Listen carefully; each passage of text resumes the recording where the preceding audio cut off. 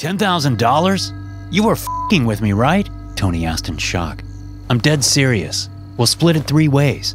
We just need to stay in there for 12 hours, Dan explained. Man, I'd pay to stay in a haunted house. This is literally a dream come true, Tony said. Sounds good, but this is different. 10 years and no one has completed the challenge, Dan said. I'd remained silent during their discussion. Just like them, I loved anything abandoned, haunted, or scary. But Dan was right. That place was different. It was just wrong. Hey, Ian, what do you say? Dan asked. I don't know. Come on, are you actually scared? He asked. I just think it's strange.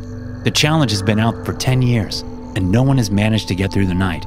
Some even suffered mental breakdowns and allegedly suffered mental breakdowns, Dan clarified, cutting me off. $10,000, man. Come on. Dan was a hard guy to say no to, and with the additional prize money, it was a challenge we seemed destined to take upon ourselves. The 3 of us, just barely out of high school, which literally meant that sum would literally change all our lives. At no point would the front doors be locked. We'd be free to leave at any point, forfeiting the challenge. To win, we'd have to stay inside from 6 in the evening to 6 in the morning. In theory, it sounded easy, but reality would prove to be far more complex once we set foot inside. You're the next ones? An elderly man asked as we waited in front of the main gate. He looked worn out, tired from the stress brought upon by years of an uneasy life. Yeah, we're here for the challenge, Dan said. You're just kids. Are you sure you're old enough? He asked. We're all 19. Well, Tony is still a week away. He's a slow one, Dan joked. I'm gonna need some ID, he said. A driver's license would suffice, and with a sigh, he led us towards the front door. 12 hours. These are the rules, he said. We know. It's going to be fun, Dan said. No, it won't, he said as he unlocked the door. It creaked loudly as it opened, revealing little more than a main hall covered in dust and darkness. Feel free to leave any time, but you should know that it keeps getting worse the longer you stay inside. At some point, you won't be able to leave, no matter how much you wish to. What do you mean? Tony asked. That's all I'm allowed to say. You wouldn't like it if I said more. Yeah, let's go. I want to get paid, Dan said. He nodded and led us inside. The clock struck 6 the second it locked in place, the sound echoing through the large halls. It had begun. 6 p.m. Seriously? This is the impossible challenge? Dan asked. Yeah, looks kind of lame to be honest, Tony chimed in. They were both right. Though the place looked eerie enough, it wasn't different from any other old house. Small windows letting the smallest amount of moonlight in, and dust-covered furniture from the last century. It was spooky, but that was about it. 9 p.m. We'd spent the past 3 hours exploring every dusty room of the house, and we were woefully disappointed in the lack of eerie events. It seems like child's play getting the 10,000, yet something felt wrong about the place. Logically, there wasn't a single threat nearby, yet for each passing minute, I got an unexplainable feeling of impending doom. I didn't feel comfortable sharing it with Dan or Tony, but the look on their faces told me they could feel it too. 11 p.m. We decided to spend the remainder of the night in the main hall. All things considered, it was the cleanest and most well-lit up place in the house. Only on the rare occasion that someone needed to take a leak, we would split up to visit the ancient bathroom. Dan and I were sitting silently together as Tony did his business. The house creaked weirdly as the wood reacted to the changing temperatures outside. We were considering whether or not we just sleep through the night and collect our winnings when we heard a loud gasp coming from the second floor. We rushed towards the sound without hesitation, running through a door none of us had even noticed up until that point. It led into a children's room with cheerfully painted blue walls with ducks on them, and in the middle stood an empty crib. Tony stood motionless in front of it, not even reacting to our presence. The entire room felt out of place, too modern compared to the rest of the house, but it wasn't exactly scary. Tony, are you all right? I asked carefully as I tapped his shoulder. It's not possible, he mumbled. What is it? This is Henrik's room, he responded meekly. Henrik had been Tony's infant brother, one that passed away from SIDS at 6 months of age. Tony had been the one to find his lifeless body in the crib, an event he'd only mentioned to his closest friends, one that had traumatized him. That can't be. How could they know? I was cut off by the faint sound of a baby crying. Is that? All of us stood frozen in shock, as we realized the crying was coming from the crib. Dan started pulling the blankets away, desperately looking for a speaker or something planted there to scare us, but it was empty.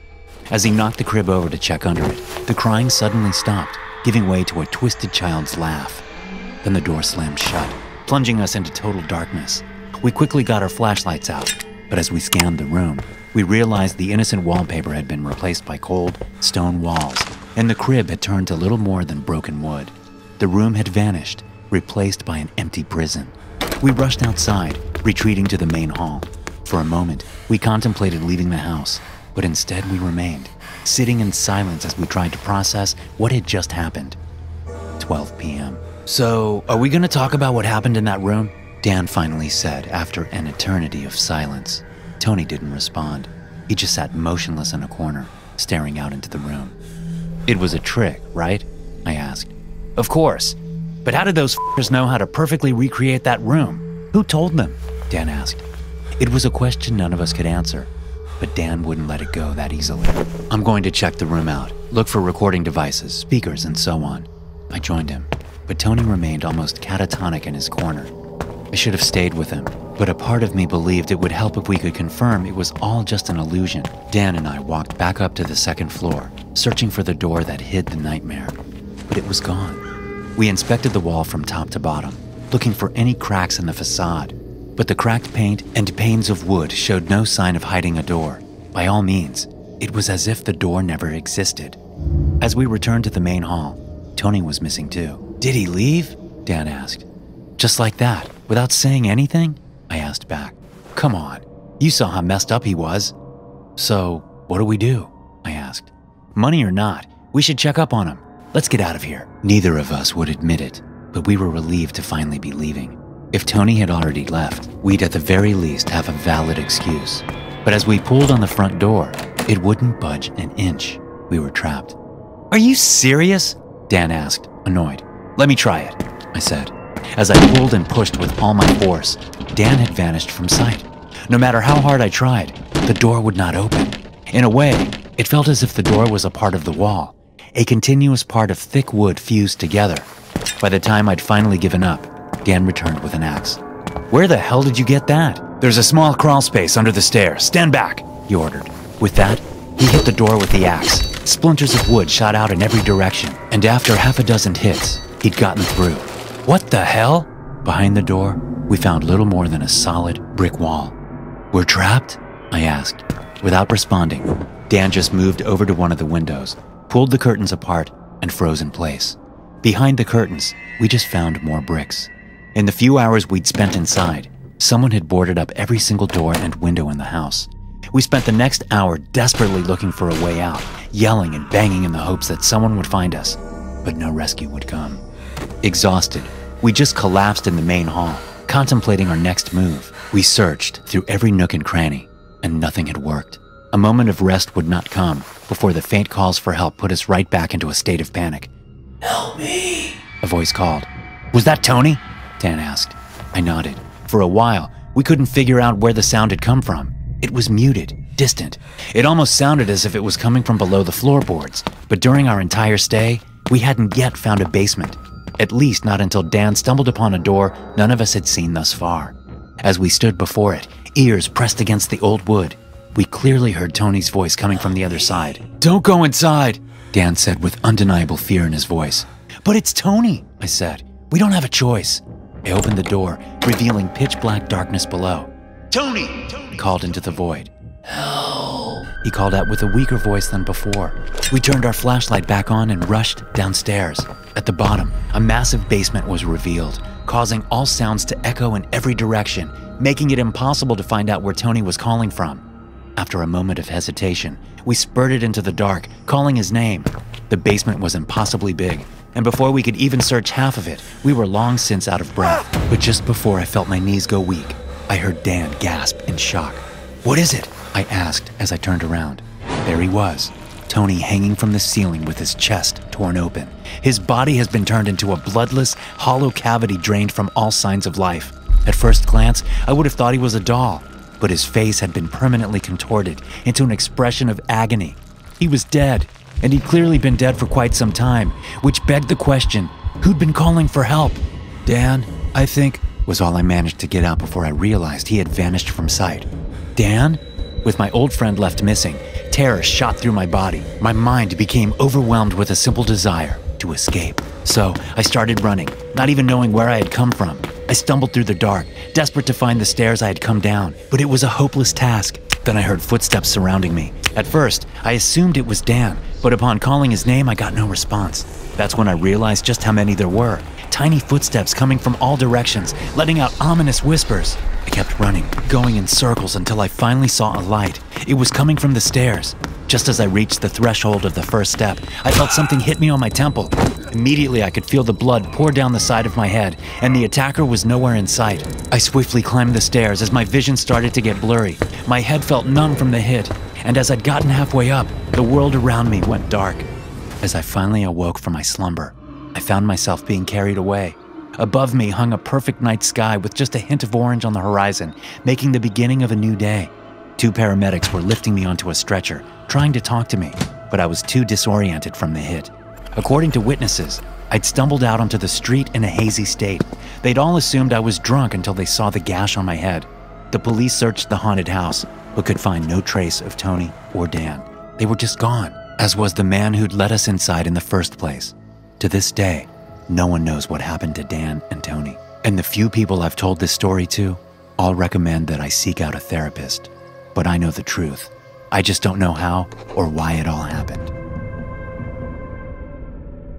As a reporter, I've experienced many things in this city that I can't explain, especially while going into the London Underground.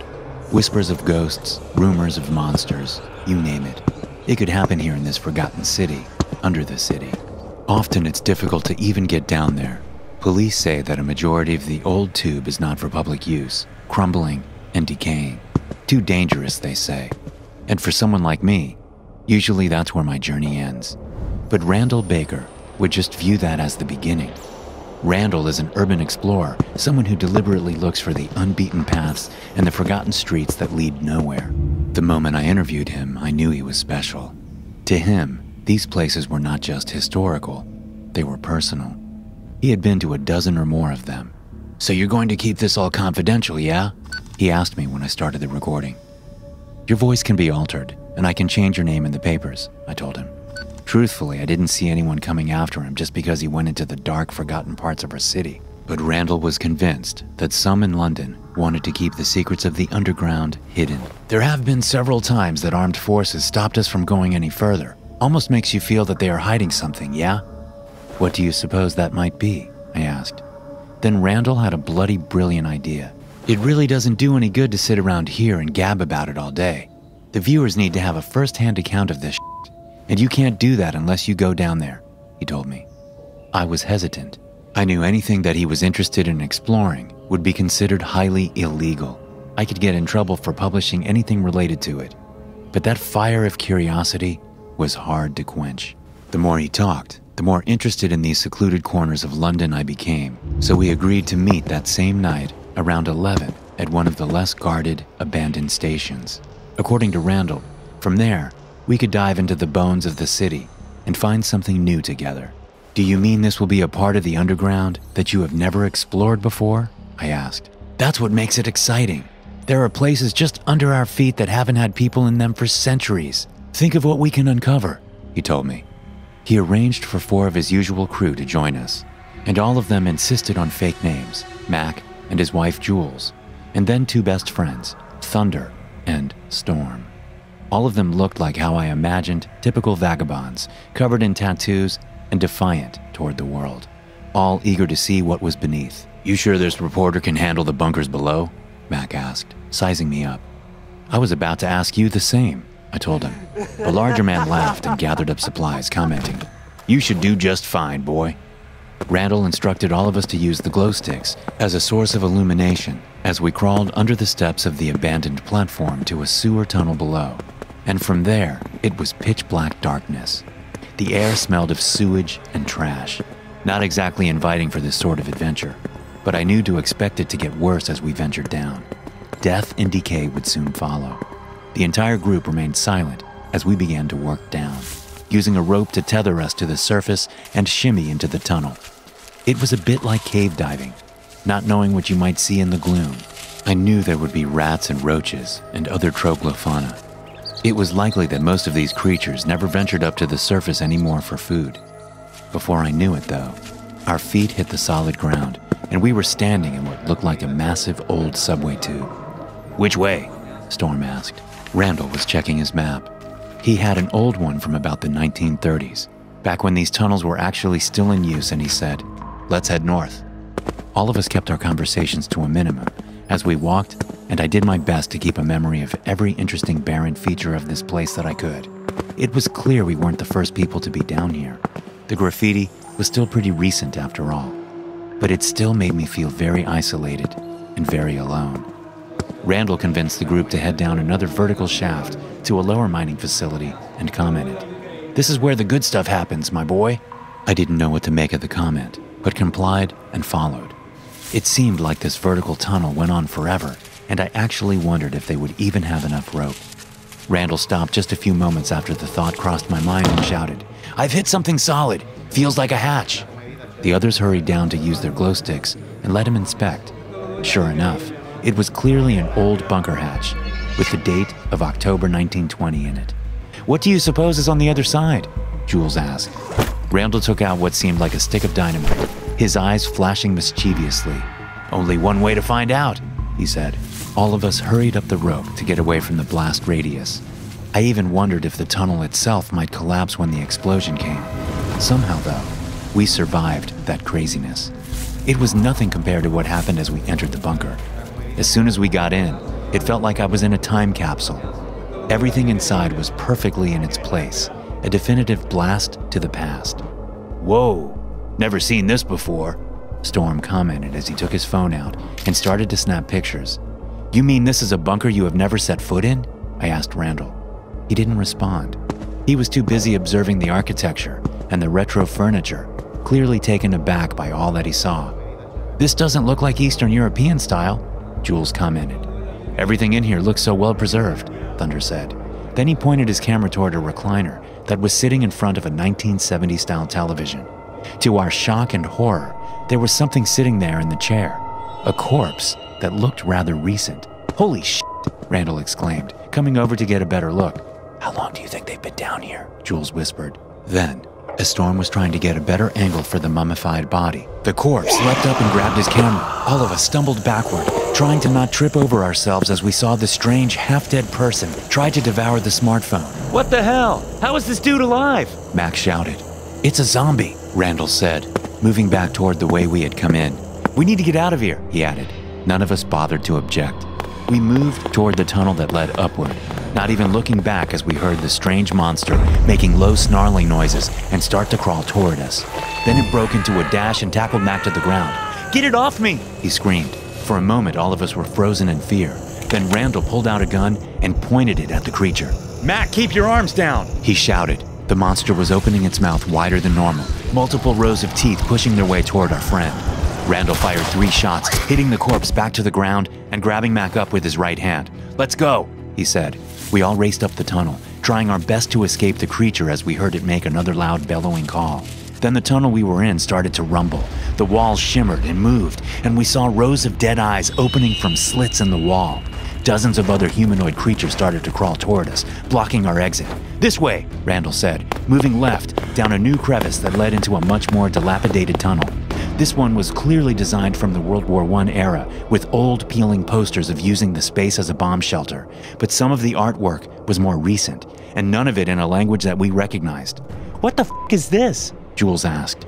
We heard the creatures starting to push their way into the shelter, and Randall guided us to a ladder that seemed to lead to the surface. "Climb! Climb!" he shouted as we all scrambled up. Storm lost his footing, not able to really grab onto one of the rails, and fell head over heels back to the ground. I could just barely see his body hit the floor as the zombies scrambled toward him, grabbing hold of him like a fresh piece of meat. They ripped into his flesh and pulled his arms and legs apart, blood spewing onto the grimy concrete slowly, even as other members of the undead group lapped it up. I couldn't watch the gruesome scene any further and kept climbing, reaching the top and having Jules pull me out before slamming the sewer lid down. "Help me move this," Thunder said, pointing toward a large supply cabinet. Mac Randall and I pushed the heavy equipment on top of the drainage hole before finally collapsing on the floor and catching our breath. Holy hell, I did not sign up for that, I said as I wiped sweat from my brow.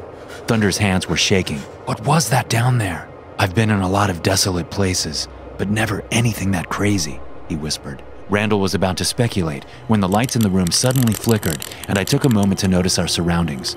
We weren't back on the surface like we thought. This was some kind of laboratory, an observation station to watch over the undead society below, I thought as I saw multiple security cameras monitoring the feed of the abandoned tube. It started out as an experiment in longevity, a voice said nervously in the darkness. I didn't recognize it coming from Randall at first, but I suddenly realized that he was the one confessing. He was trying his best to sound brave as he explained it to us.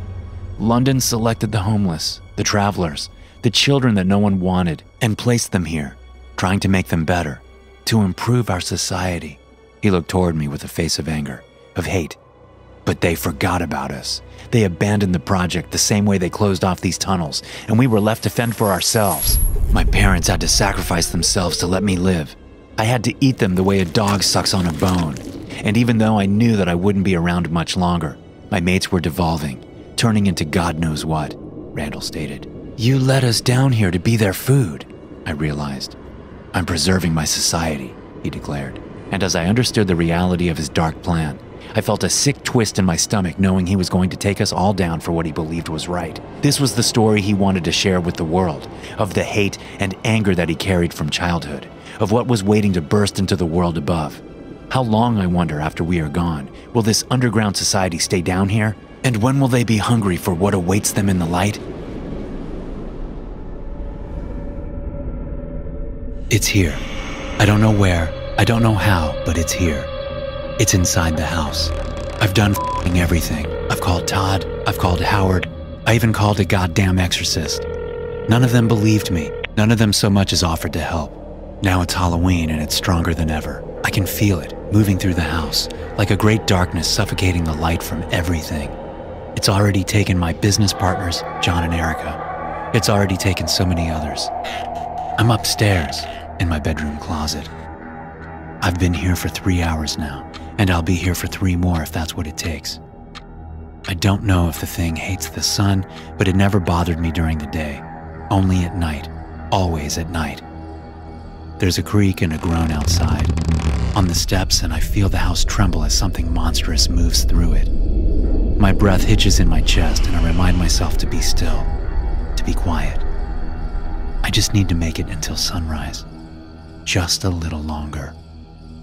Then, the voice follows, low, raspy, and inhuman. So many lives, and so little time. It's singing a song, but the tune is broken.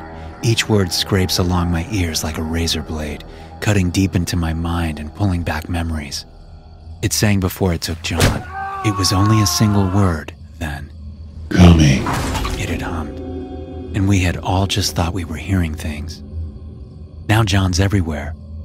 There are pieces of him littered throughout the house, fingers and toes, and intestines and eyes. I weep silently into my hands, and I can smell John's blood on them. I can hear his screams. I can taste my cowardice for not doing more to help him, for not even trying. Oh, how good it'll feel to finally go. The thing sings. I wince in pain at every word. God damn, it hurts to listen to it. Warmth flows from my ears, and I realize they're bleeding. Just one more, and then the song ends. I gasp in agony as more memories tear themselves from my mind. Erica. Her and I had separated in the panic of John's death. I had run up here, trying to call the police, but my phone was haywire. That's when I heard it come for her in the basement. The house creaked and groaned with the creature's every step. One more will do, it had sung, descending the basement stairs. One more makes 2. I only heard her scream for a moment, and then it faded to silence. Until the thing laughed, guttural and monstrous. It echoed throughout the house, shaking the foundations and rattling the old wooden frame. It laughed and it laughed. All that we need, all that we eat, All hail the coming of All Hallows Eve. Now it's moving toward me. It's getting closer. I can feel its every step, its every movement. It passes through the house with tremors of violence. Just one more, It sings again. and then the song ends. It's outside the bedroom now, and my ears are bleeding badly. I can't take it anymore. I can't take the sound. I clamp my eyes shut, trying to ignore the agony of its voice, trying to ignore the panic rioting in my body. The floorboards creak outside the closet, and I smell something rotten, vile, and grotesque. Something dead. There's a low groan as the closet door slides open. Looky, looky. It sings, discordant and tuneless. Wouldn't you like to see something spooky? I don't look. Agony tears through my eyes. They're being split open from the inside out, and blood is pouring from my head in a river down my jaw. I whimper, and something leans close to me. The smell of rot is nearly unbearable now, and I gag and retch, but I refuse to open my eyes. I can't. If I see it, then it's real. If I see it, then I die. Something grips my wrist, something cold and damp and loose with flesh. It pulls me from the closet, and I howl in terror and fear. It's taking me somewhere. Please, I sputter, please don't. My leg creaks as it drags me down the steps, and I scream. My eyes are clamped shut, but I feel myself moving through pieces of John as the creature pulls me through the house. Finally, it stops. I'm hyperventilating now, my chest rising and falling in rapid succession. No, no, no, I mutter again and again. Yes, It says, and this time it isn't singing. It tosses me by my arm, and I feel my shoulder snap backwards out of its socket. I tumble down the old wooden stairs, my head smashing against the steps, my wrist snapping in half as I finally collide against the landing. I groan, tears and blood streaming down my face. looky, looky. It sings, though its voice is now guttural and horrible. It grabs me by the back of my hair, pulls my head up, and reaches its fingers down to my eyelids. Would you like to see something spooky? It pulls them open, and I see our studio. Our camera is pointing toward the cages, 10 of them, each filled with pieces of the children, each a tapestry. The light in the basement is dim, but I can see Sally's witch hat, still tied to her head. I can see Michael's werewolf paw, still on his dismembered hand. I lick my lips. There, in the back, is Yonda's Cinderella costume, the glass slipper still upon one of her feet. The thing throws me forward, and I crash against the steel bars of the cage. When I look up in a daze, I see Erica's corpse. My dear filmmaker, mutilated and cut into pieces. Her eyes are missing, and her hand is stuffed halfway down her throat. I lean forward and vomit, only then realizing that I'm lying in a pool of her blood. So many lives, and so little time. Creature sings.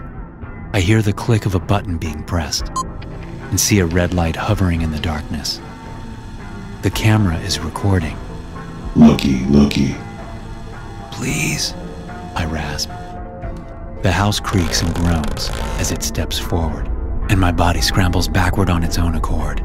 Please. Wouldn't you like to see something spooky? Also, it turns out that most of you guys who watch me aren't actually subscribed.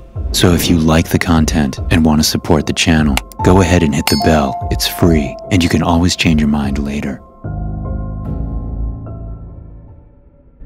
My blood chilled as I came downstairs for breakfast on a Saturday morning and heard the news. A reporter was following the story of an escaped convict, a convict by the name of Barry Marshall.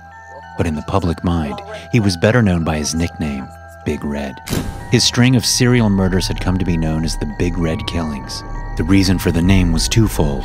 The term big came from the fact that Barry Marshall was a very large man, but it also referred to the location of the murders, the Big Apple, New York City.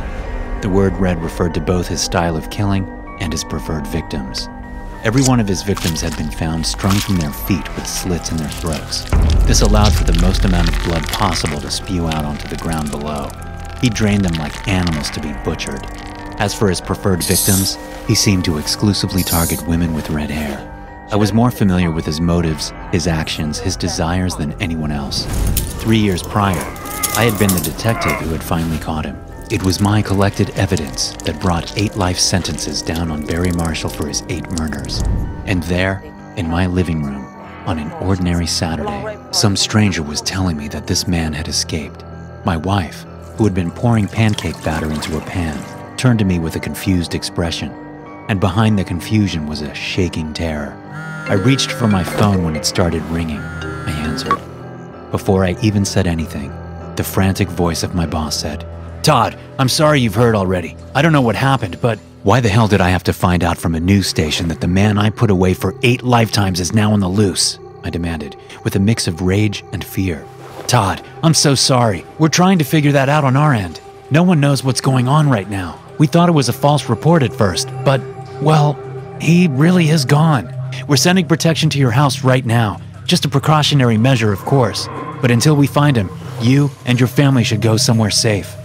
I wanted to yell, but I knew it wouldn't help anything. "That's fine. Thanks, Hank," I said without emotion and hung up. I tossed my phone onto the lounge chair by the window and turned to my wife. The rest of the day went by in a blur. 2 officers arrived and explained the situation. We would be temporarily moving to a hotel room, since we still lived in the same house we had lived in when I had sent Big Red to the state penitentiary. He might have remembered where we lived. The 2 officers would then remain with us until Big Red was found and returned to his cell. The precaution and the fear all stemmed from the final words uttered by Barry Marshall as he was ushered out of the courtroom. He looked right at me and said, "When I get out, they're gonna have to call me Big Blondie." And he laughed. Many were confused by this remark, but his statement was clear to me. It was a direct threat on my wife and daughter, who both had blonde hair. The implication being that he would depart from his ordinary list of victims just to seek revenge on me. It took everything I had to remain calm for my wife and daughter. Fortunately, my 5-year-old was too young to understand the situation and be afraid. As we tossed and turned in our hotel bed that night, I realized that in the panic, I had forgotten my phone. I needed to feel some level of control and normalcy, so I got out of bed and headed for my car. I was stopped by one of our guards, and he told me that there was no chance he would let me go back to my home that night. However, he agreed to go and recover my phone for me. Reluctantly, I returned to bed. I fell into a restless sleep. The next morning, the officer informed me that he had not found my phone, but more importantly, there had been a break-in at my home. The window had been shattered, but nothing inside seemed to be disturbed. He warned me not to jump to any conclusions, but I already knew that it had to be Big Red. I rummaged through the bag I had brought to the hotel room. A sigh of relief escaped my lips when I found that I had at least brought my work phone. I unlocked it. The phone was connected to my personal phone, and I opened the Find My Phone app. A location popped up. I stared. I hadn't expected it to work, but there it was. I don't know why Big Red had stolen my phone, but now we could head straight for him. I called my boss. He answered, "Hey Todd, good to hear from you. How did the relocation go? I hope that—" "Hank," I interrupted. "I have him. I know where he is." "You, what?" "Big Red. He broke into my home and stole my phone. I don't know why, but I am tracking his location right now from my work phone." Todd, we don't even know for sure that he's the one who broke into your house. You're not really going to pass this lead up, are you?" I asked, my anger steadily rising. "No, of course not. I'll head to the location right away. I just don't want you—" "I'm coming with you." "No, Todd, absolutely not. I know him better than anyone, Hank. Please. He's threatening my family. I have to do this. I won't do anything stupid, but I have to come." After a bit more back and forth, Hank finally agreed to let me come with him, and a small team of officers who would search the location. They picked me up at the hotel, and I assured my family that I would be safe as I said goodbye. We tracked the location of my phone to an old warehouse, but as we neared, the location suddenly disappeared. My personal phone had stopped transmitting its location. I began to sweat for fear that Big Red would get away. We reached the warehouse, and the team of officers kicked the door in. I followed shortly after with Hank. The warehouse was completely empty, except for the horror in the middle of the room. Dangling from the ceiling was a woman. She was hanging from her feet. Her neck was slit. A massive puddle of blood pooled beneath her head. The red blood matched her red hair. A bit behind the puddle was a message crudely written in blood. The message said, "Still red, for now. But who's next, Todd?" My heart was pounding. I wasn't sure if I was angry or terrified, but I knew what the message meant, and I had been right. The message was a promise that he would kill again, and this time, he might target my wife and daughter.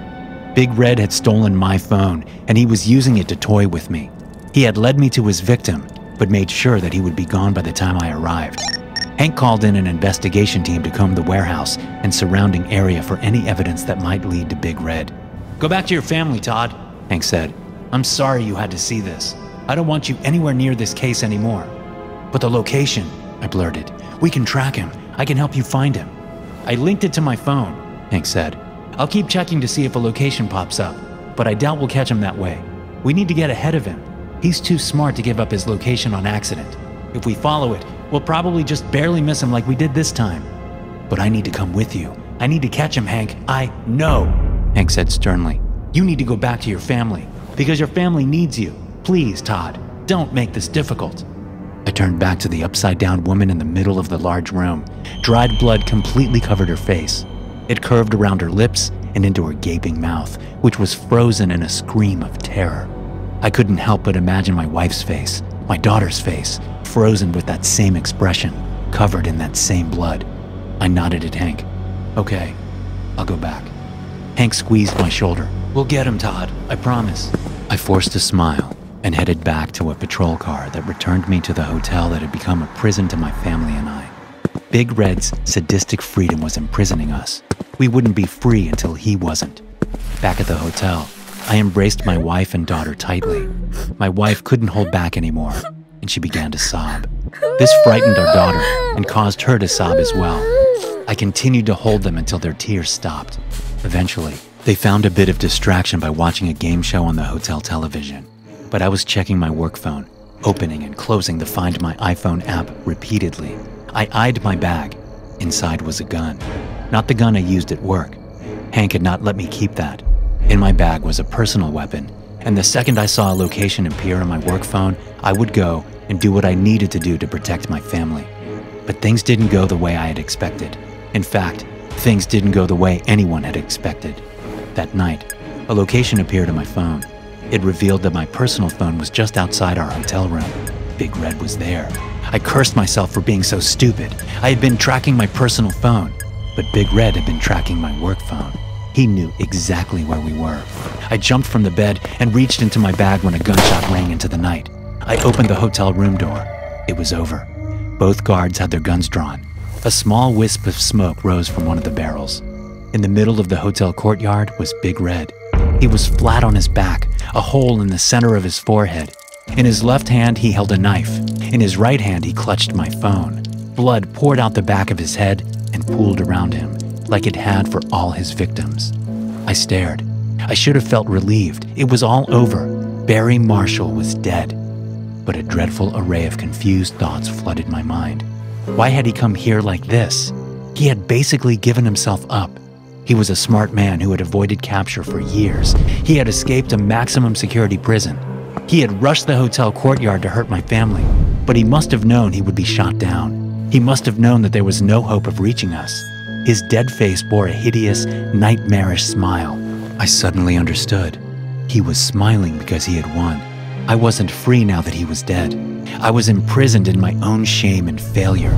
He had brutally murdered a woman just to get back at me. My name had been written with her blood, and he had known where my family was hiding due to my own stupidity. He had been in complete control, and he wanted me to know that. He wanted me to know that there was no freedom for me, even though he was dead. I thought I could hear laughter emanating from the smiling corpse, and that laughter would follow me for the rest of my life. The last time we really celebrated Halloween was on the 31st of October, 2005. My wife and I had both grown up and found our place in a small, friendly neighborhood.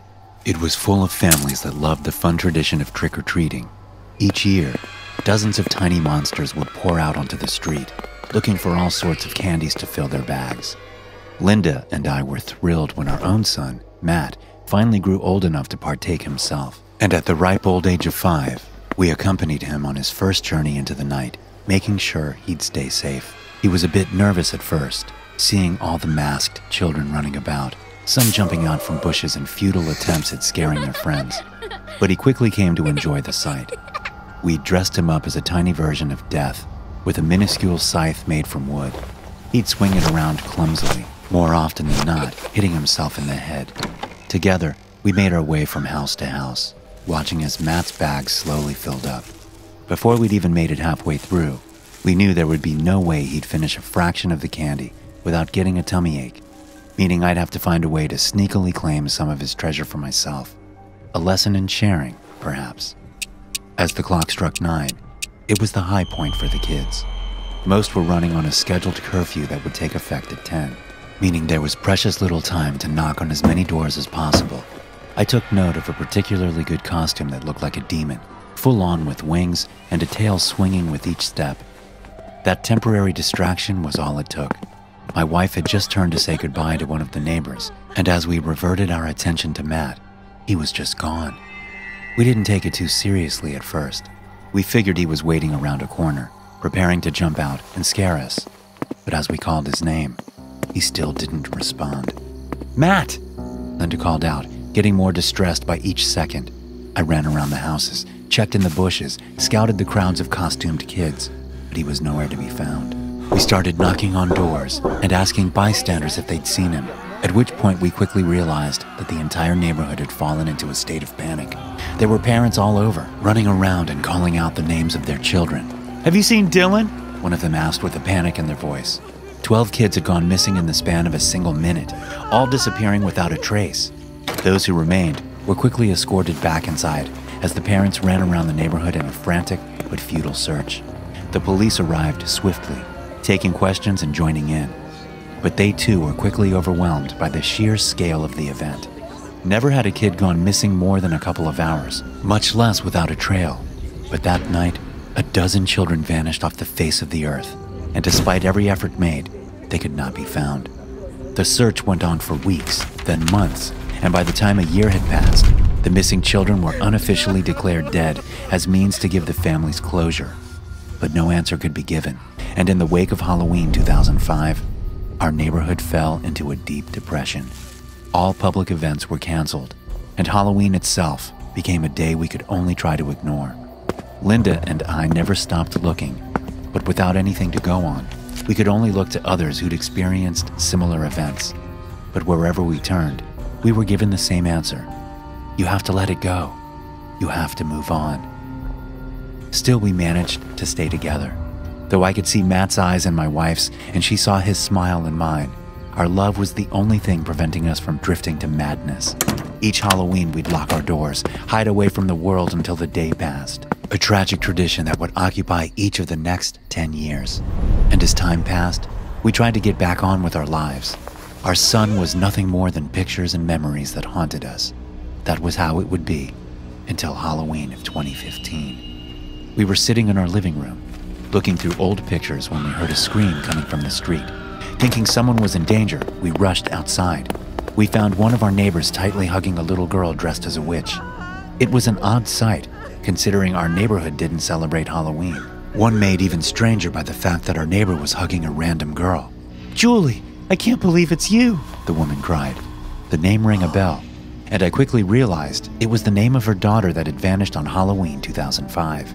She had been 10 on the day she vanished, and despite a decade having passed, she hadn't aged a day. She'd returned wearing the same clothes, though a bit worn out. 2 more of the missing children were found shortly after, both wearing their costumes from 10 years ago, not having aged even a bit. Within the next hour, more children kept reappearing in the same spots they'd vanished from. Linda and I ran towards the last place we'd seen Matt, not willing to believe, but desperate to see our son again. Sure enough, there he was, still dressed as Death, but missing his scythe. We called his name in tears as we ran towards him, but he didn't share the same enthusiasm. He stared at us with an empty, horrified look in his eyes, as if he couldn't trust what he was seeing. We kneeled down and hugged him tightly, expecting some sort of reciprocation, yet he didn't seem happy to see us. He just seemed afraid. Each of the returned children behaved the same, nervous, barely responsive, traumatized by an experience none of us could even begin to understand. They were all brought to the hospital for observation, where a massive team of specialists were brought in an attempt at understanding the situation, but none were successful.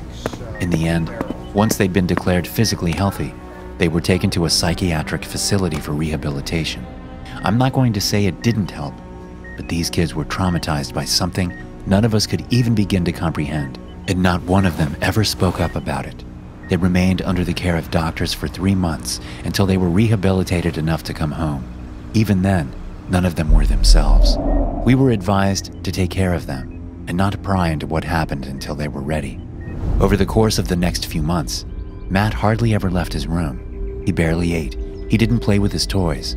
He'd just sit by the window and stare onto the street, or spend hours drawing things he'd never let us see.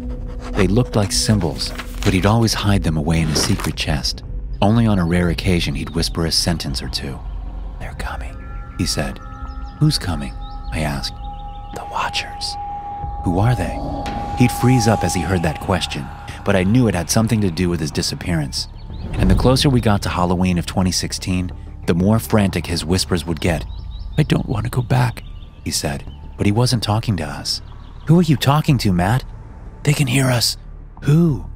"The Watchers," he repeated. "Who are they?" "They needed us to make the door into our world. Now they are just waiting," he whispered. "Waiting for what?" I asked, my heart racing within my chest. "The night when both worlds come together." He stopped talking after that, at which point I finally decided it was time to invade his privacy. Once Matt had gone to sleep that night, I dug through his locked chest of drawings. I expected depictions of his dark thoughts or an insight into the horrific memories he had. But instead, I only found hundreds upon hundreds of pages, each filled to the brim with text written in an unknown language. I took pictures and put the papers back, hoping he wouldn't notice. Then I sent them around to the other parents who'd also lost their kids during the vanishing. Most of them had no clue, hadn't even bothered to check what their kids were drawing. Only a few were worried enough to invade their privacy, but were too ashamed and scared to share the message. Though no one had been able to decipher the language, some had noticed a repeated pattern. We decided to hire professional help, and due to the mystery surrounding the disappearance, more than a few were willing to help, but they would need time. In the meantime, I did the best I could for Matt.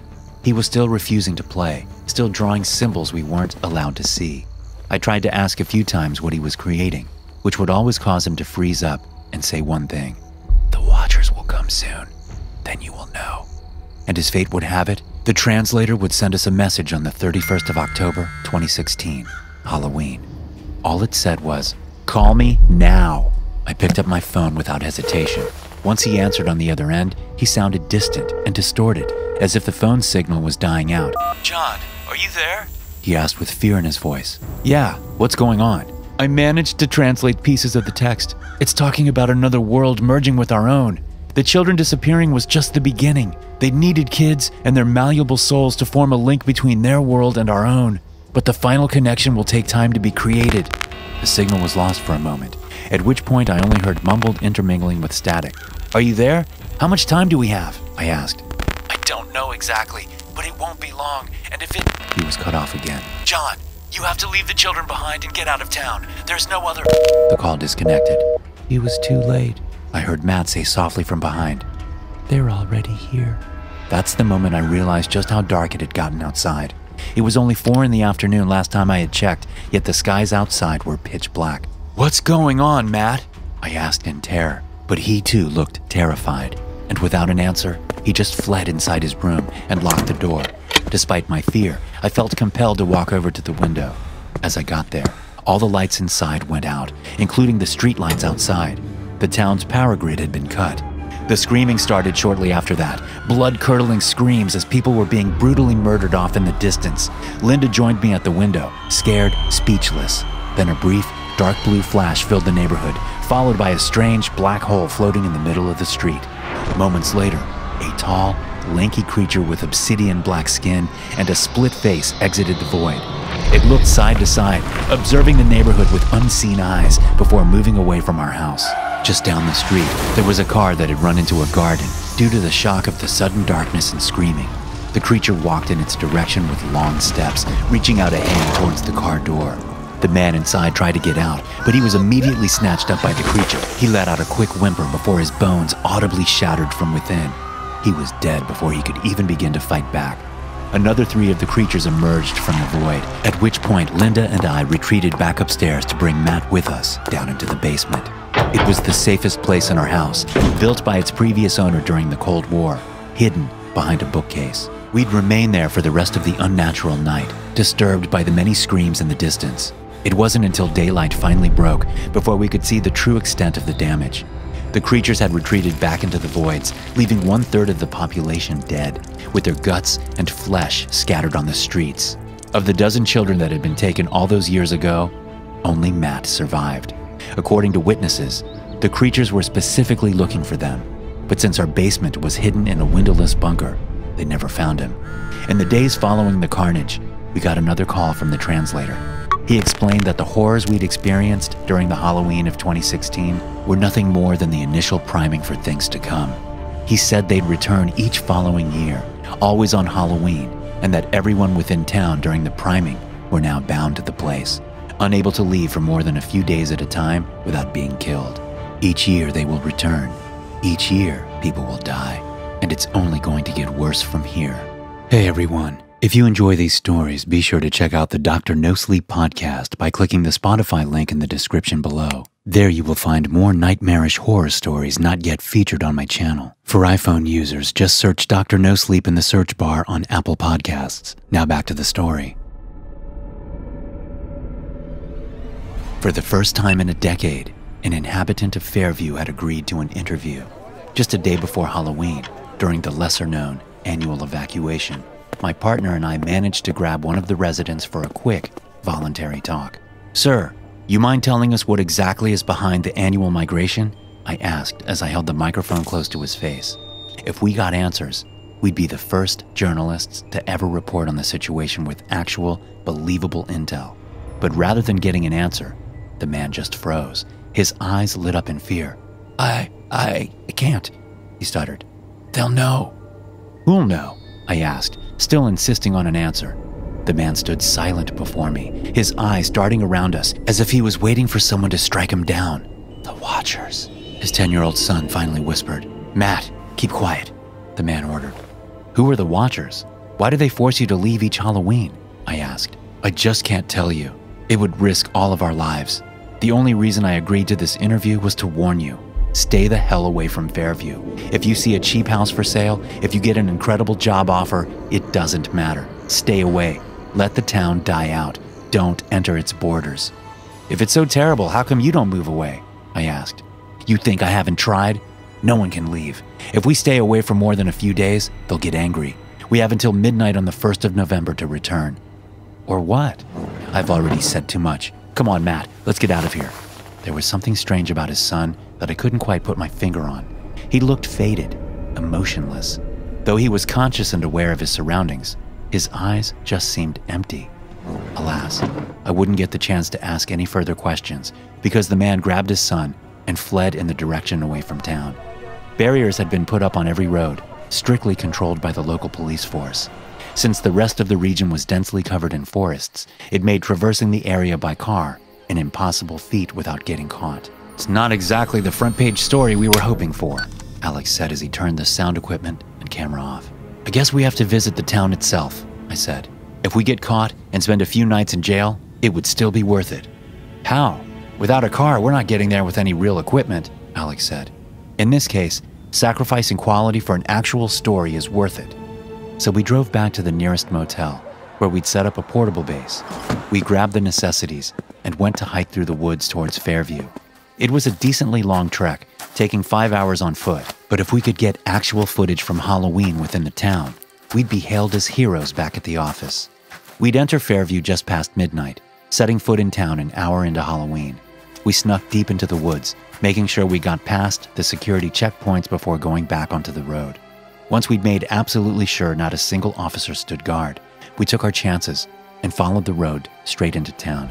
It was a dark night, cloud-filled skies that refused to rain, barely letting the moon shine through. In the absence of people, the road remained perfectly quiet. It was a silence only briefly interrupted by the odd branch swaying in the wind. "It's a bit too quiet, don't you think?" Alex asked. "Really? Did you just say that?" I joked back.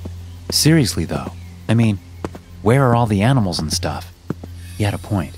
In the absence of humans in such a densely forested area, I'd normally expect all kinds of animals, but there was nothing there. Shivers shot down my spine, both from the eerie atmosphere as well as the cold. but a minor spook wasn't going to scare us away. Just as midnight rolled around, we could see the town gates in the distance. It was a neatly decorated pair of pillars to signify our arrival, barely lit up in the moonlight. In their absence, the inhabitants of Fairview had cut the electricity, whether it be to save money or for another more ominous reason, we didn't know. On the inside, it was a little more than a ghost town, abandoned to escape something we knew only as the Watchers. But the more we saw, the more we started to think the whole thing was an over-exaggerated case of mass hysteria. "Hey, is that another person?" Alex asked. On the corner, there was a tall woman dressed in a trench coat, facing the wall and drawing strange symbols on it. "Excuse me, ma'am?" I asked as I approached her. Alex seemed more hesitant, but followed suit. I pointed my flashlight in her direction, lighting up the text on the wall. It was red, still dripping down onto the ground, creating silent plops. "Is that?" Alex began. She ignored us, prompting me to go closer as concern arose within me. "Are you all right?" I asked. No response. That's when I first smelled the stench of rot emitting from the woman, combined with a metallic tinge hanging in the air. The crimson text on the wall still poured down the wall, the mystery language hiding its true meaning. Then I saw the tool of her writing. It was the remaining stump and bone of her finger, leaving broken flesh and blood at its tip. She'd been writing on the wall with her own blood. "Oh, God!" I let out. "I think we should leave. This place doesn't feel right," Alex said nervously. I ignored him for a bit and tried to nudge the woman away from the wall to stop her from hurting herself. But no matter how hard I tried, she wouldn't budge. It was as if an unseen force was holding her in place, forcing her to hurt herself. "All right, let's go," I mumbled, finally allowing fear to take over. "This is too much." But before we left, I needed proof. I pulled out my phone to record the insane sight. Be it drugs, or a mental illness, or supernatural forces, it didn't matter. The world needed to see it. As I opened the camera application, I realized that I didn't have any signal. It either meant that a jammer had been set up, or that the nearby cell tower also had no power. "Come on, hurry!" Before Alex could finish that statement, we heard a cry for help coming from inside one of the buildings. We rushed towards the sound, only to find it coming from within a boarded-up residential home. Its only entrance was a door marked with a red cross. "Help me," the voice of a woman called out, weirdly monotonous and tired. Alex went to work pulling the planks away from the door, just barely managing to move them. All the while, the strange voice called for help. As we opened the door, we were met with total darkness. Even the minute amount of moonlight penetrating the clouds was halted by the boarded-up windows. "Hello?" I asked. "I'm here," said the voice, coming from the living room. Without hesitation, Alex rushed in, letting out a loud gasp as he saw the woman. I followed closely behind, halting dead in my steps. The woman's skin and muscle had sloughed off, fusing with the chair she sat in. Small tendrils of her meat had slithered along the floor, reaching out towards the body of what must have been a dead cat lying in the corner. "Help me," the woman said emotionless, her eyes unblinking due to the lack of eyelids. At that moment, my journalistic skills completely failed. Without even thinking to gather evidence, the two of us rushed out from the house. But before we could even begin to process what we just witnessed, we saw a sight 10 times more horrifying. There, at the end of the street, wandered a 12 feet tall, lanky creature. It moved away with long, determined steps, seemingly searching the neighborhood. "What the hell is that thing?" Alex whispered. I remember the kid mentioning something called Watchers, but whether he had meant the monstrosity standing before us or another horrific creature, I couldn't tell. Then a few of the doors in the neighborhood opened, and people started walking out. There were about 3 of them, all walking mindlessly towards the Watcher. In response, it turned, reached out a lanky arm, and wrapped it around one of their waists. It squeezed, at which point a central spike seemed to emerge from its palm, penetrating the victim. Only when it pulled away could we see the sharp tendril retreating back into its hand. Once the first victim was let go, they just retreated back into their house, their abdomens torn and their guts visible. I pulled Alex by his arm and signaled for him to start running. We chose the fastest route towards the town gates, only to be stopped as 2 more of the Watchers walked by. They froze as they saw us, almost perplexed that we weren't transfixed like the others. "Run!" I called out, turning around and fleeing. Alex followed suit, only a few feet behind me as the creatures gave chase. With their long steps, they quickly gained ground. As we turned a corner, one of them reached out a hand, narrowly missing myself but getting Alex. "No!" he cried out, but it was too late. There was nothing I could do. I just kept running, escaping inside an unlocked house, praying they hadn't seen me. I thought I was in the clear, but the loss of Alex had rendered me unable to come up with any feasible escape plans. Instead, I chose to sit there and wait for daylight to finally break me free from the nightmare I'd willingly entered. But as the minutes turned to hours and not a single hint of daylight shone through the small cracks in the windows, I knew something was wrong. It wasn't until I heard the door open that I dared move. I grabbed a piece of wood I could wield as a weapon and prepared to fight. But it wasn't a monster that had entered the house. It was Alex. He had a severe abdominal wound, but it wasn't bleeding too severely, meaning he might have a chance at survival. Yet he ignored me completely, apparently in a trance like the other remaining inhabitants of Fairview. He casually walked over to the nearest empty wall. Once there, he pulled on his abdominal wound, covering his hands in blood, and started writing in the same strange language the woman had been writing in. "Day will only come once all are one," he whispered, seeming to translate the text.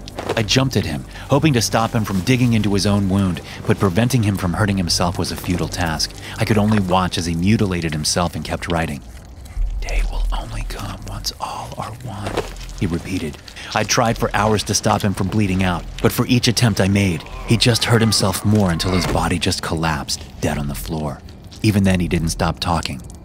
"Day will only come once all are one." Night still ruled the world outside, and I was starting to understand what he meant. Day wouldn't end until all had been taken by the Watchers, and until then, the night of Halloween would last, which led me to this moment. I've hoped for my phone to regain signal, or for someone to come to my rescue. But with the everlasting night, my phone's internal language has morphed into something similar to the writings on the walls. The only way to end this night is to join the rest of the inhabitants and get embraced by the Watchers. I only pray that once I do, the suffering of all the undead people in Fairview will finally end.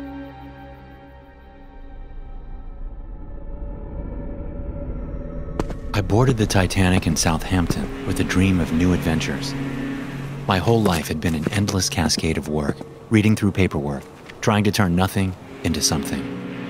Admittedly, I'd done quite well for myself, and despite coming from a rather poor background, I pulled myself through the hardship, finally landing on stable feet.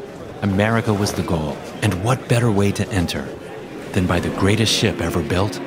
The boarding was a mess of people trying to push their way forward. Even for the first-class passengers, it was a futile task to maintain order. I held tightly onto my massive luggage, which contained everything important in my life. Had I lost it, my beginning in the States would have been a foregone conclusion. After a manic struggle, I finally got on board. The interior was absolutely stunning, beyond any craftsmanship ever displayed on a vessel of the same magnitude. Each wall, each painting, everything had been built and formed by the best of the best. I wandered the ship, checking out Café Parisien, the smoke room, and the promenade deck that made the world around us seem all too insignificant. Titanic was the center of the universe, and everything else became unimportant. Ahead of us lay America, only separated by the vast oceans between us. But first, we had to stop in Queenstown, Ireland. That night, I experienced what would be my first and last dinner at the banquet hall. It was the first-class dining salon, filled to the brim with laughing people, each richer than the last. Though I'd provided well for myself, I felt so small compared to the famous people aboard. I suppose the lower class still lingered in me. In a way, I missed it. People just seemed more real, open about their emotions, not afraid to leave a bad impression. But here, everything felt forced. Everyone trying to look their best, even if they didn't feel it nor mean it. It dampened the mood a bit. I'd worked so hard for success, but now that I stood at its doorstep, it just didn't taste as sweet as I'd dreamed. Then the room around me changed. It was just for a blink of an eye, but what I saw horrified me beyond my wildest imagination. The entire dining salon was filled with murky, dark water. Tables, plates, and bodies floated in the waters, dozens of drowned passengers hanging lifeless in front of me. I couldn't breathe. I couldn't even move. I just sat there, under 1,000,000 tons of water, feeling the pressure break my bones. Before I knew it, I was back in the dining salon. People were laughing, going about their days as if nothing had happened. I was in shock, mostly because I'd seen something that wasn't there, but also because it felt all too real. I excused myself and decided to get away from the crowds. The ship housed an overabundance of different leisure time facilities. Among them was a Turkish bathhouse. I figured it would be the perfect bit of relaxation to bring me back to reality. There were a few people in there, all sitting around in silence, just enjoying whatever luxuries they could soak in during their trip. But the silence didn't bother me. I needed to shake the horrific image away from my memory.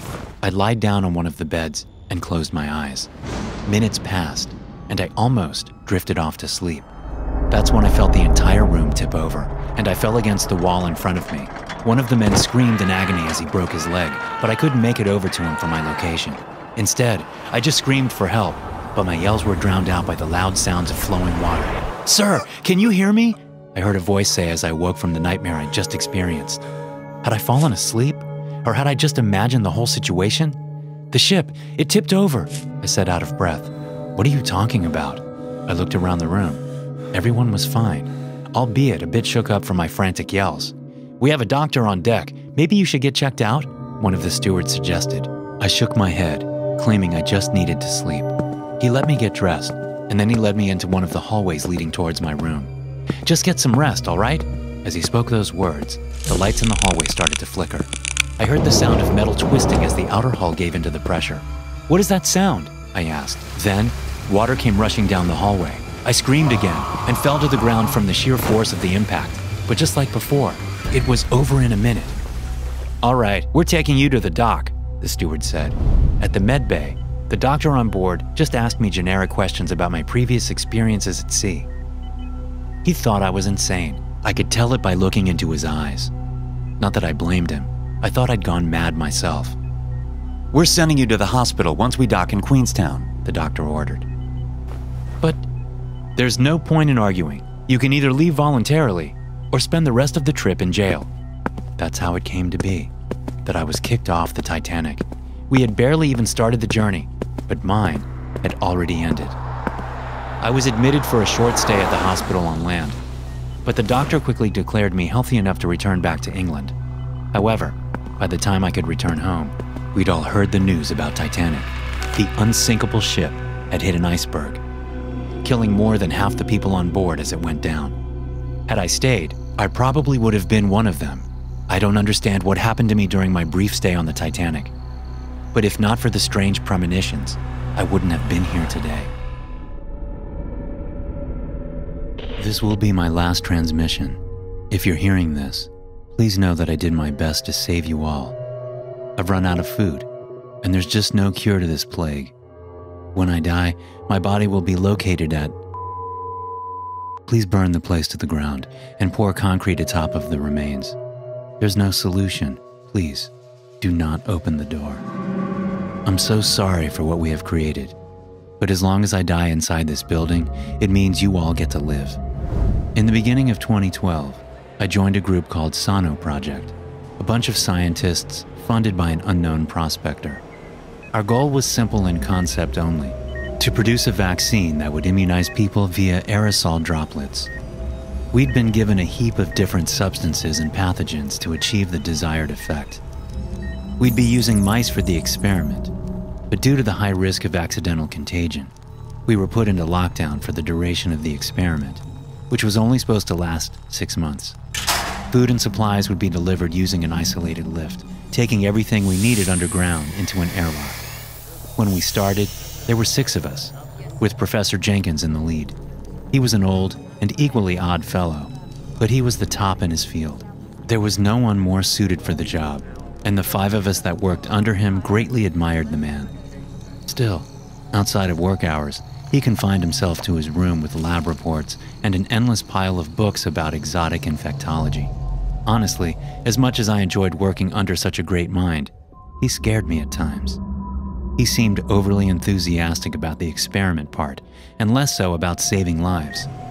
For the first 5 months, work went on as normal. We combined different pathogens and tried to create harmless fragments from their protein capsule, aerosolizing them as a vaccine, hoping the mice's bodies would absorb them. It was an endless stream of disappointment, as the poor animals kept dying. Then, at the end of the 6-month contract, Professor Jenkins created something new entirely. While it wasn't anything near what we wished, he'd managed to invent something no one thought possible. He'd mixed a strain of highly infectious virus with a bacteria, It was a miracle with limitless harmful potential, and it terrified us. Still, his explanation somewhat lulled half the staff into a false sense of security. His idea was that the right mix of pathogens, he could invent a virus that integrated itself into the human genome, which then started producing a new type of defense mechanism entirely, something separate to the immune system. To us, it sounded like a ludicrous fever dream, but the higher-ups were convinced by his ramble, basically forcing us to stay under lockdown for another 6 months as we worked on Professor Jenkins' new personal pet project. We followed orders, making countless hybrid pathogens, all in the hopes that it might lead to a cure for all infections. I repeatedly voiced my concerns, but the rest were too afraid of reprisals to take my side. Then, halfway into the second term, the professor called me into his office. He looked unbelievably tired, as if he'd been awake for days. I hadn't seen him much lately, as he'd always confined himself to his office while he did grunt work. "I've finally done it, Carl," he said ecstatically. "A vaccine? But we haven't even started the aerosolized trials yet?" I asked, confused. He chuckled. "We won't need trials. Not for this." "What are you talking about?" "I thought you would get it, Carl. Have you even looked around the world lately? We create cures for everything from basic infections to cancer and genetic mutations. We keep people alive decades past their supposed lifespan. And for what? To finally destroy the planet? To let our sheer numbers be the inevitable downfall of mankind?" He went to the door, locking it before removing the key. I felt adrenaline surge through my body, and though I knew something horrible would come next, I hadn't the faintest clue what. "I've created something that will save us all, but I need someone to start it all, someone younger, healthier than myself." With that, he plunged a syringe into my neck before I could react. I pulled it out as fast as I could, but whatever its contents, it had been injected into my bloodstream. "What the hell?" I started to say before the world went black before me. As I was left unconscious, I couldn't tell whether I had died or if I was just sleeping. It all felt so quiet around me, but also warm. It was an odd sensation, almost as if pressure was building up within me, getting ready to explode. Then, as if no time had passed at all, I awoke once more, lying on the cold floor of Professor Jenkins' floor. He was sitting behind his desk with labored breathing. "Ah, you're finally awake. That means it has finally begun."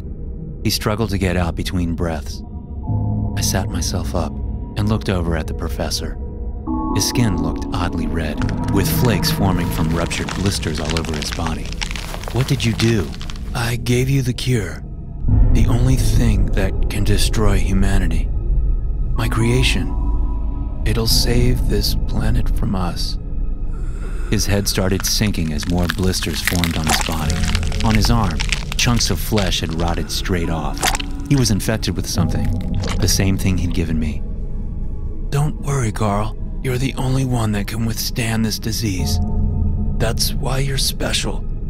Because you'll be the one that is remembered as Patient Zero." He passed out on his desk, barely breathing. Then I heard knocks on the door, as the rest of the crew were starting to get concerned. "No, wait!"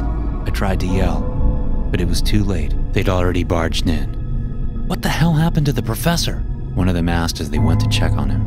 It was too late. They'd already breathed the same air as us, which meant they would be dead in a couple of hours at most. Only a minute after they touched him, the first crewman started coughing violently, then the second, third, and before the hour had passed, they were all dying. They called for help. No one came, because they didn't want to release the contagion. I was the only healthy one, which led the administration to believe that there might be a cure in my blood. They demanded blood samples be taken from me, but as the crew fell unconscious, I had to make a decision. If I let any sample escape this lab, the pathogen would be out there. So I did the only right thing. I disabled the only entrance into the lab, putting myself into eternal lockdown. "What are you doing, Carl?" one of the security guards said over the loudspeakers. "We're sending in a hazmat team to save your sorry ass. Open the damn door." "I can't." "You'll get infected," he said. "No, I won't. I'm not going to die from this, but everyone that gets near me will. If I open this door, I'll start the spread to the outside world. There's no other way. But then I heard him cough through the radio, which is when it hit me that the professor had opened up the vents, allowing the toxic air within to mix with theirs. "What the hell is happening to me?" the security guard said over the radio. He was dead, just like everyone else within the building. "Listen, you need to seal down the building." "No, I can't." "If you don't do it now, everyone is going to die." He left the radio, and I could only pray that we weren't too late. Even the hazmat team was coughing their lungs out. They'd been infected before they even came down here. The only one immune was myself, because I was the ultimate carrier. "I locked it down. The security guard said over the radio with his last breath. Everyone died shortly after that. With the building on permanent lockdown, I was alone. That was 7 months ago. Since then, I've been working on finding a cure for myself, but I'm just not smart enough. Supplies have run out, and as I'm typing this, my vision has gone blurry with hunger and thirst. I'm going to die soon. But as long as the contagion remains within this building, it will have been worth it. It wasn't until I found myself standing on the deck of an unnamed military ship, sailing out into the middle of the ocean, before I finally started to question the mission I'd signed up for. The exceptionally large sum of money had been the initial hook, but the allure of a top-secret mission was not something I longed for. Still, I had to ask, why had they chosen me? And where were we actually going? "A good soldier keeps his f***ing mouth shut." I remembered my sergeant yelling at my face more than a decade earlier. Things had been so simple then. I followed orders and never questioned whether or not our actions were inherently good. In my eyes, I was doing the right thing, but the line between good and evil quickly blurred as I'd gotten deployed. "I know they told you not to talk to the crew, but I gotta ask, what in God's name made you sign up for this mission?" a man asked as I stared out at the ocean. He was well built, clearly a soldier based on his posture, though his outfit didn't match the rest of the crew. "I fit the profile," was all I responded. "Do you even know where we're heading?" he asked. I shook my head. "That's probably why they chose you. The name's Ulrich. I'm the leader of the mission," he said. I looked over at him. I wouldn't have taken him as the man in charge. He looked more like an enforcer, a man with more power than brains. His age fit though, and his cold, emotionless demeanor was enough to tell me he'd seen a thing or two. "I'm Sean. I'm guessing you're going to tell me where exactly we're heading?" I asked. "Down there," he said as he pointed to the cold, blue ocean. I chuckled. "I've never served aboard a submarine. If you think I can aid you in underwater warfare, you've chosen the wrong man," he smirked in return. "That ain't it, Sean. We're going deeper, all the way to the bottom." I had to admit that the man had piqued my curiosity more than the initial briefing. "Why? What's down there?" "Atlantis, what else?" he exclaimed as if announcing a long-awaited reveal. "The mythological sunken city? That's a real place?" I asked, still awaiting the punchline. "No, of course not. At least not in a historical sense. The Atlantis we're visiting is a base built shortly after the Second World War. In anticipation of nuclear war, a lot of rich bastards wanted a safe place to hide. They decided the bottom of the ocean would fit. It had to be kept a secret, of course. Only a handful of government employees ever learned about the project, and they've since taken the secret to their grave." The look on my face must have been enough, because I didn't have to ask another question before he started talking. "The base remained a secret until a few documents resurfaced a couple of years ago. Apparently, we lost contact with the base in the 80s, alongside all the science put into the base. Can you imagine the kind of things they kept down there?" "No," I said. "That's why we're going down there. We're going to get the station back up and running and retrieve as much information as possible." 2 other men joined us, both clearly military. They were Jacob and Benjamin, the combat engineers meant to accompany us on the mission. As the ship finally stopped, Ulrich led us to the starboard side where a strange vessel had been prepared. It looked more like a lunar landing probe than a sub, one with an exceptionally thick hull. "Ever been in the depths?" Jacob asked as we were escorted inside. I shook my head, as did Benjamin. The truth was that the 4 of us were all strangers carrying only fragments of information. Due to the risk of leaking top-secret information, I half worried we'd be executed upon completion. The vessel shook as they dropped us into the ocean, but as soon as we'd fell below the surface, an odd sense of peace washed over us. The descent itself was rapid, with light quickly giving way to infinite darkness as we sunk into the depths below. A few instances of small talk happened, but we quickly fell silent again with each creak of the outer hull, settling under the immense pressure of the ocean.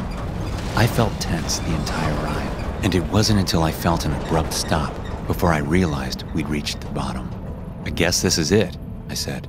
All right, Jacob, initiate docking procedures. The rest of you gear up. I don't want anyone leaving this vessel without their atmospheric suit. You take point, Sean, Ulrich ordered.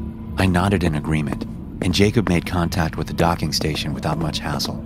From there, we could connect to the station's monitoring systems. Looks like the pressure inside is fine. Life support is partially broken, though. Only a few sections still have oxygen. We might be able to get them back up and running, but I can't promise anything, Jacob said. Any sign of life? Ulrich asked. Couldn't tell you based on this alone, but without oxygen, what could there possibly be? Jacob asked back. Still, stay alert. Let's get this over with, Ulrich said. My ears painfully popped as the doors opened. I raised my rifle and took the first step inside Atlantis. The station was running on its emergency backup systems, supposedly fueled by underground volcanic activity, but it meant we had little more than emergency lights to guide our way. The rest of them followed closely. As we exited the airlock, we found ourselves in a neatly decorated hallway that was more reminiscent of a 50s hotel than a submarine base. While the metal walls still stood exposed, they'd clearly put a great deal of effort into making the place feel like home. On each side of the hall were several metal doors, each marked with simple numbers and letters. Between each door hung a picture of one of the inhabitants, most of them scientists, some military. I don't see anything, Benjamin said. Neither do I, Ulrich agreed.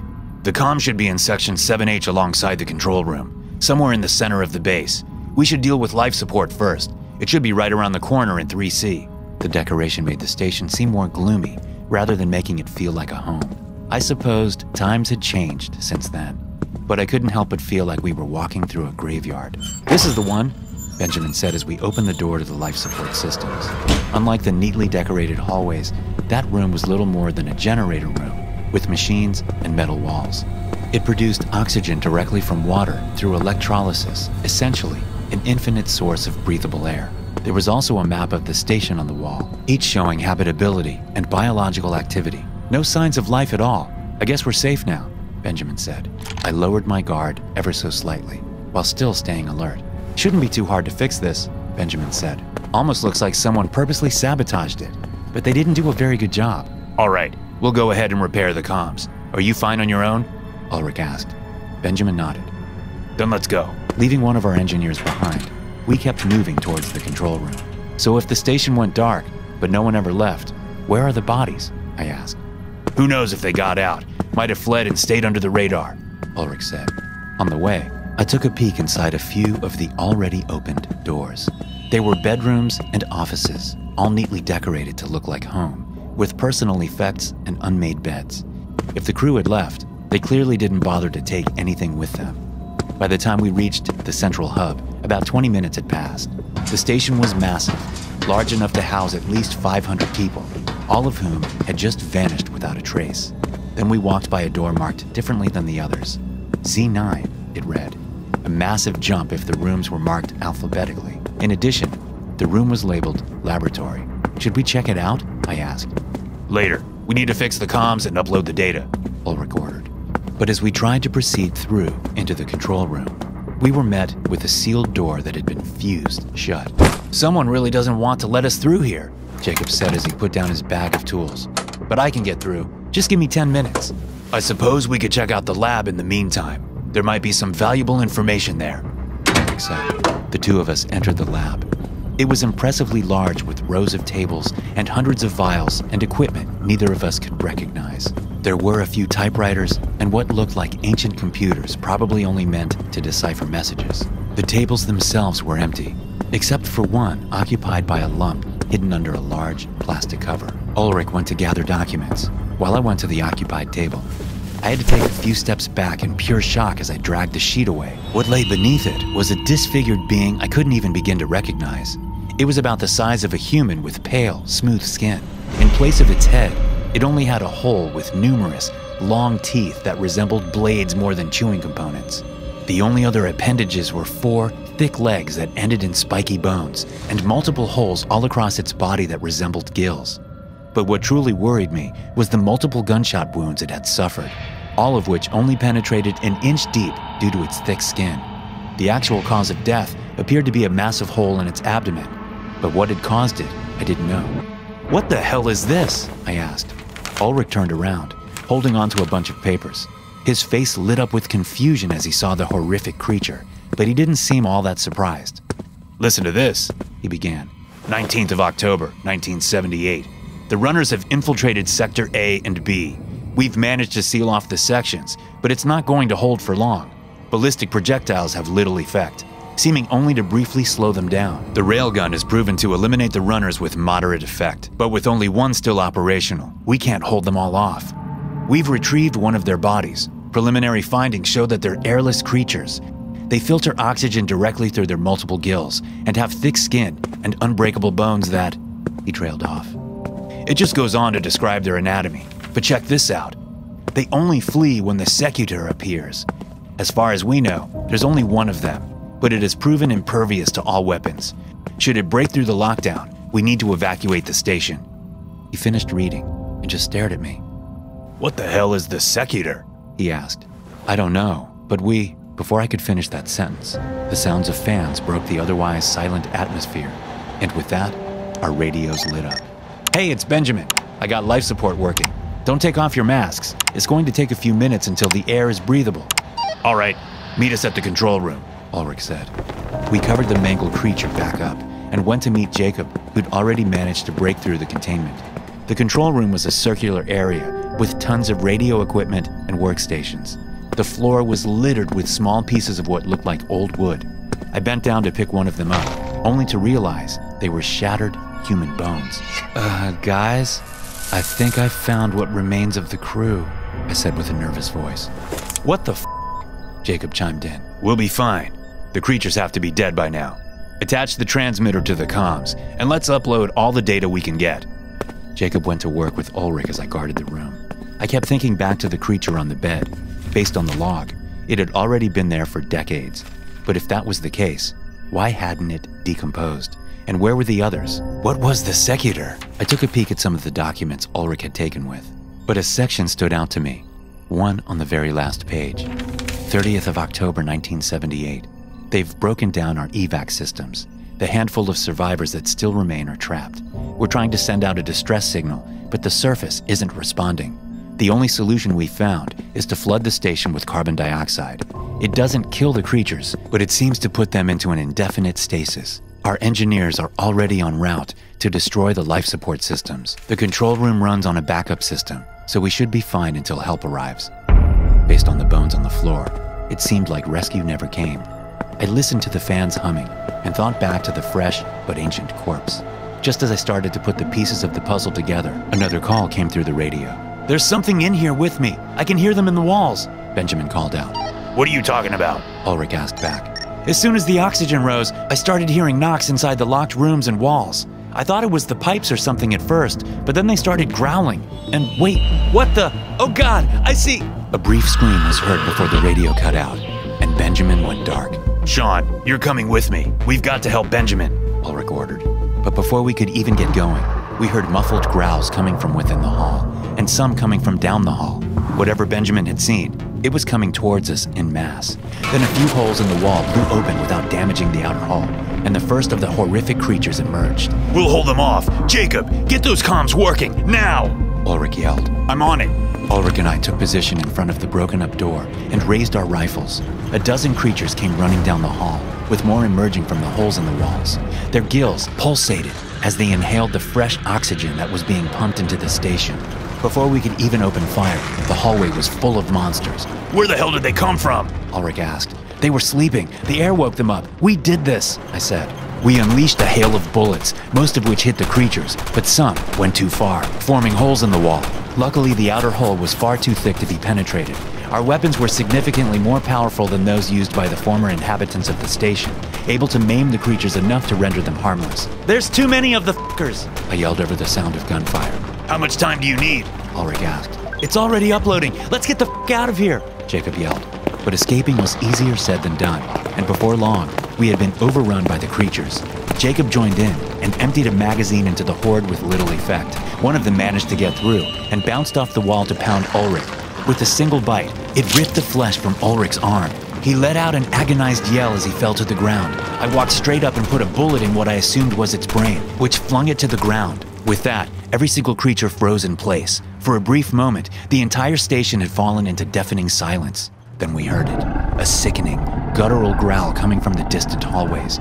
It sounded almost human, but far too low-pitched, emitting a mixture between agonized pain and anger. Once the echo stopped, each and every one of the pale creatures retreated into the various holes and rooms of the station.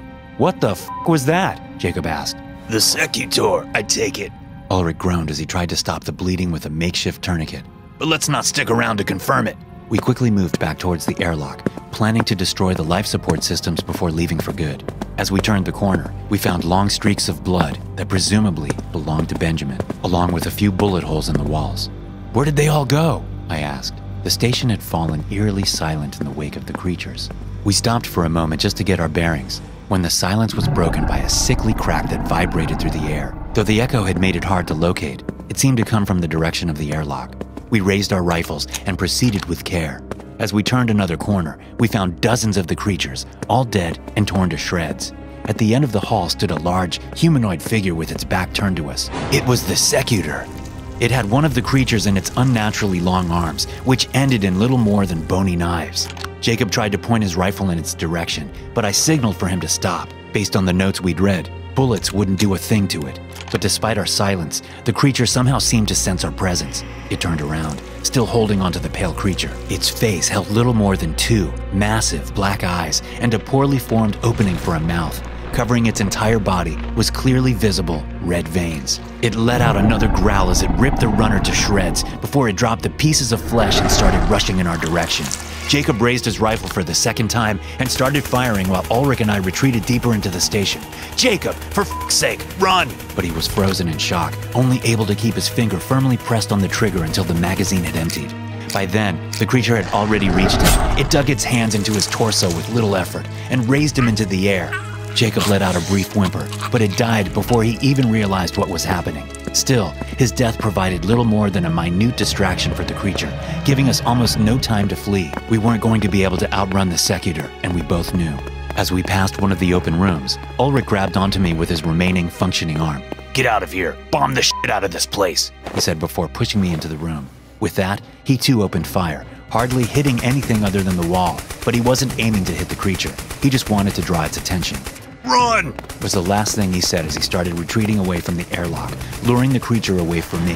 I'd been given a chance at escape, but it had come at the cost of Ulrich's life. I only allowed myself a second of hesitation before spurting to the airlock and our escape vessel.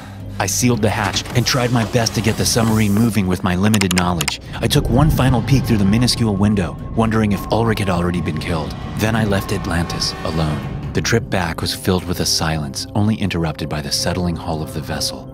The mission had been completed, but so many questions still lingered, and I feared answers would be scant. At the surface, I gave my mission report and was paid handsomely as promised. Ulrich, Jacob, and Benjamin all died at the bottom of the ocean, all for a bit of intel that will still remain classified until the end of time.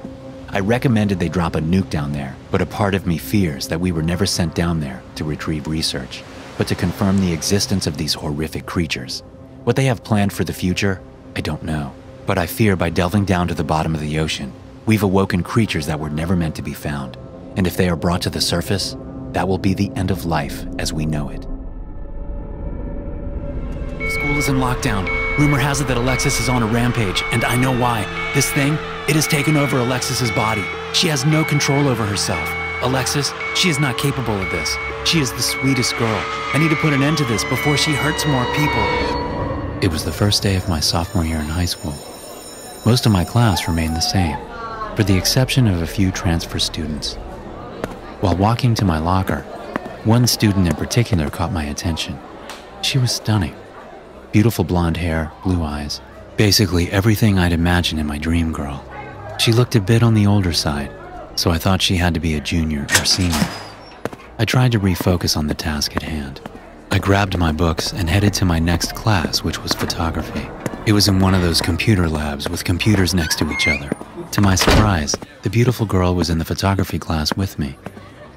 It was a small class with only 12 of us. I only knew one guy out of the whole class. Since the class was an elective, it also had juniors and seniors in it that I didn't recognize. The teacher had us all stand up in front of the class and do the usual icebreaker routine. One by one, the teacher asked us our names, where we were from, and one cool fact about us. I was the second to last to introduce myself. My name is Dylan Freeze. I am from Michigan. I can play the piano. The last in line was the stunning girl. She introduced herself. My name is Alexis. I am originally from the United Kingdom and moved to North Carolina. My fun fact is that my family moved out of North Carolina because of a haunted house. Everyone in the class started laughing. Even the teacher couldn't contain himself. The teacher said, "Wow, that's the best one I've heard all day." The weird thing was Alexis looked dead serious. Before Alexis could interrupt him, the teacher started talking. "Okay, class, take your seats. Since this is a small class, you can sit where you'd like." Alexis took her seat across the classroom. I followed in close pursuit. I had to know if she was just joking about the whole haunted house thing. And of course, I was really attracted to her. After taking our seats, the teacher instructed us to log into the computers and into our school email. He announced, "Click on your class, go to assignments, and click the top one. You will be given a list of photos and you need to make notes about what is wrong with each one. There is no right or wrong answer, and this will not be graded. Feel free to work with a partner next to you." I finally had the chance to talk to Alexis. "Hey, I'm Dylan." Well, yeah, dummy. You said your name to the whole class in the introduction. "Well, if you're so good, what was my fun fact?" Well, you can play the piano. How good you can play remains to be seen. Maybe I can show you sometime. That would be great, actually. A date it is then. Changing topics, I wanted to ask you in all seriousness. Was your house really haunted? Yes, it was. We moved into this, really old house in North Carolina when we first got to the States. It just had that, heavy feeling the moment you stepped in. At night I would hear things move around and demonic voices. My parents heard them too. One night I was asleep in my bed. Something jolted me awake. When my eyes opened, I saw this demon child hovering above me. It was the scariest thing I ever saw in my life. I blinked and it was gone. My parents had similar experiences. Finally, we couldn't take it anymore and sold the house. Now I'm here. Wow, that is quite the story. Before I could ask Alexis more stories, the teacher interrupted. "Okay, class, save your work. We are going out into the courtyard to take some pictures. I assume most of you have phones with cameras. Those that don't, group up with someone that does." We went outside the classroom into the courtyard. The teacher continued. "Okay, now with your partner or group, each take 5 different photos of each other. Please change up the camera angles and poses. This is just a test run. The school will issue us the good cameras tomorrow." The class started socializing and taking photos. I took out my phone. "Okay, Alexis, smile," I said. I held up the phone and snapped the photo. I glanced down at the photo. My heart fell through the floor. Right next to Alexis was a demonic-looking child, its long jet black hair covering most of its face. Is everything all right? "Yeah, everything is totally fine. You know what? The sun washed out the whole photo. Let's take a new one." I quickly deleted the photo and held my phone up once again to take another photo. I snapped the next photo.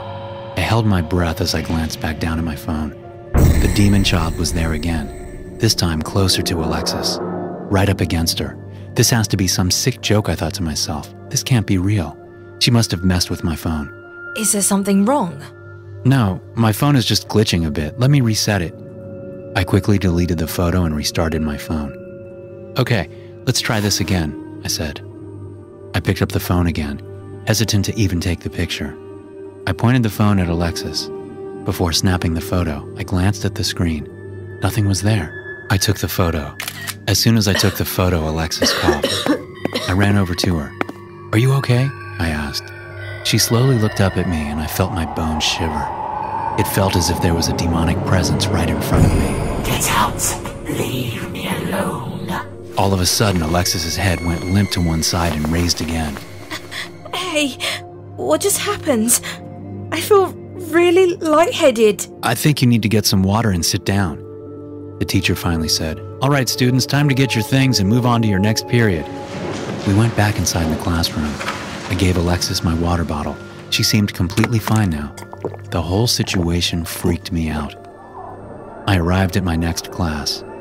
I wanted to erase that bizarre situation out of my mind. What the hell happened back there? It hit me like a ton of bricks, the last photo. I never looked at the last photo.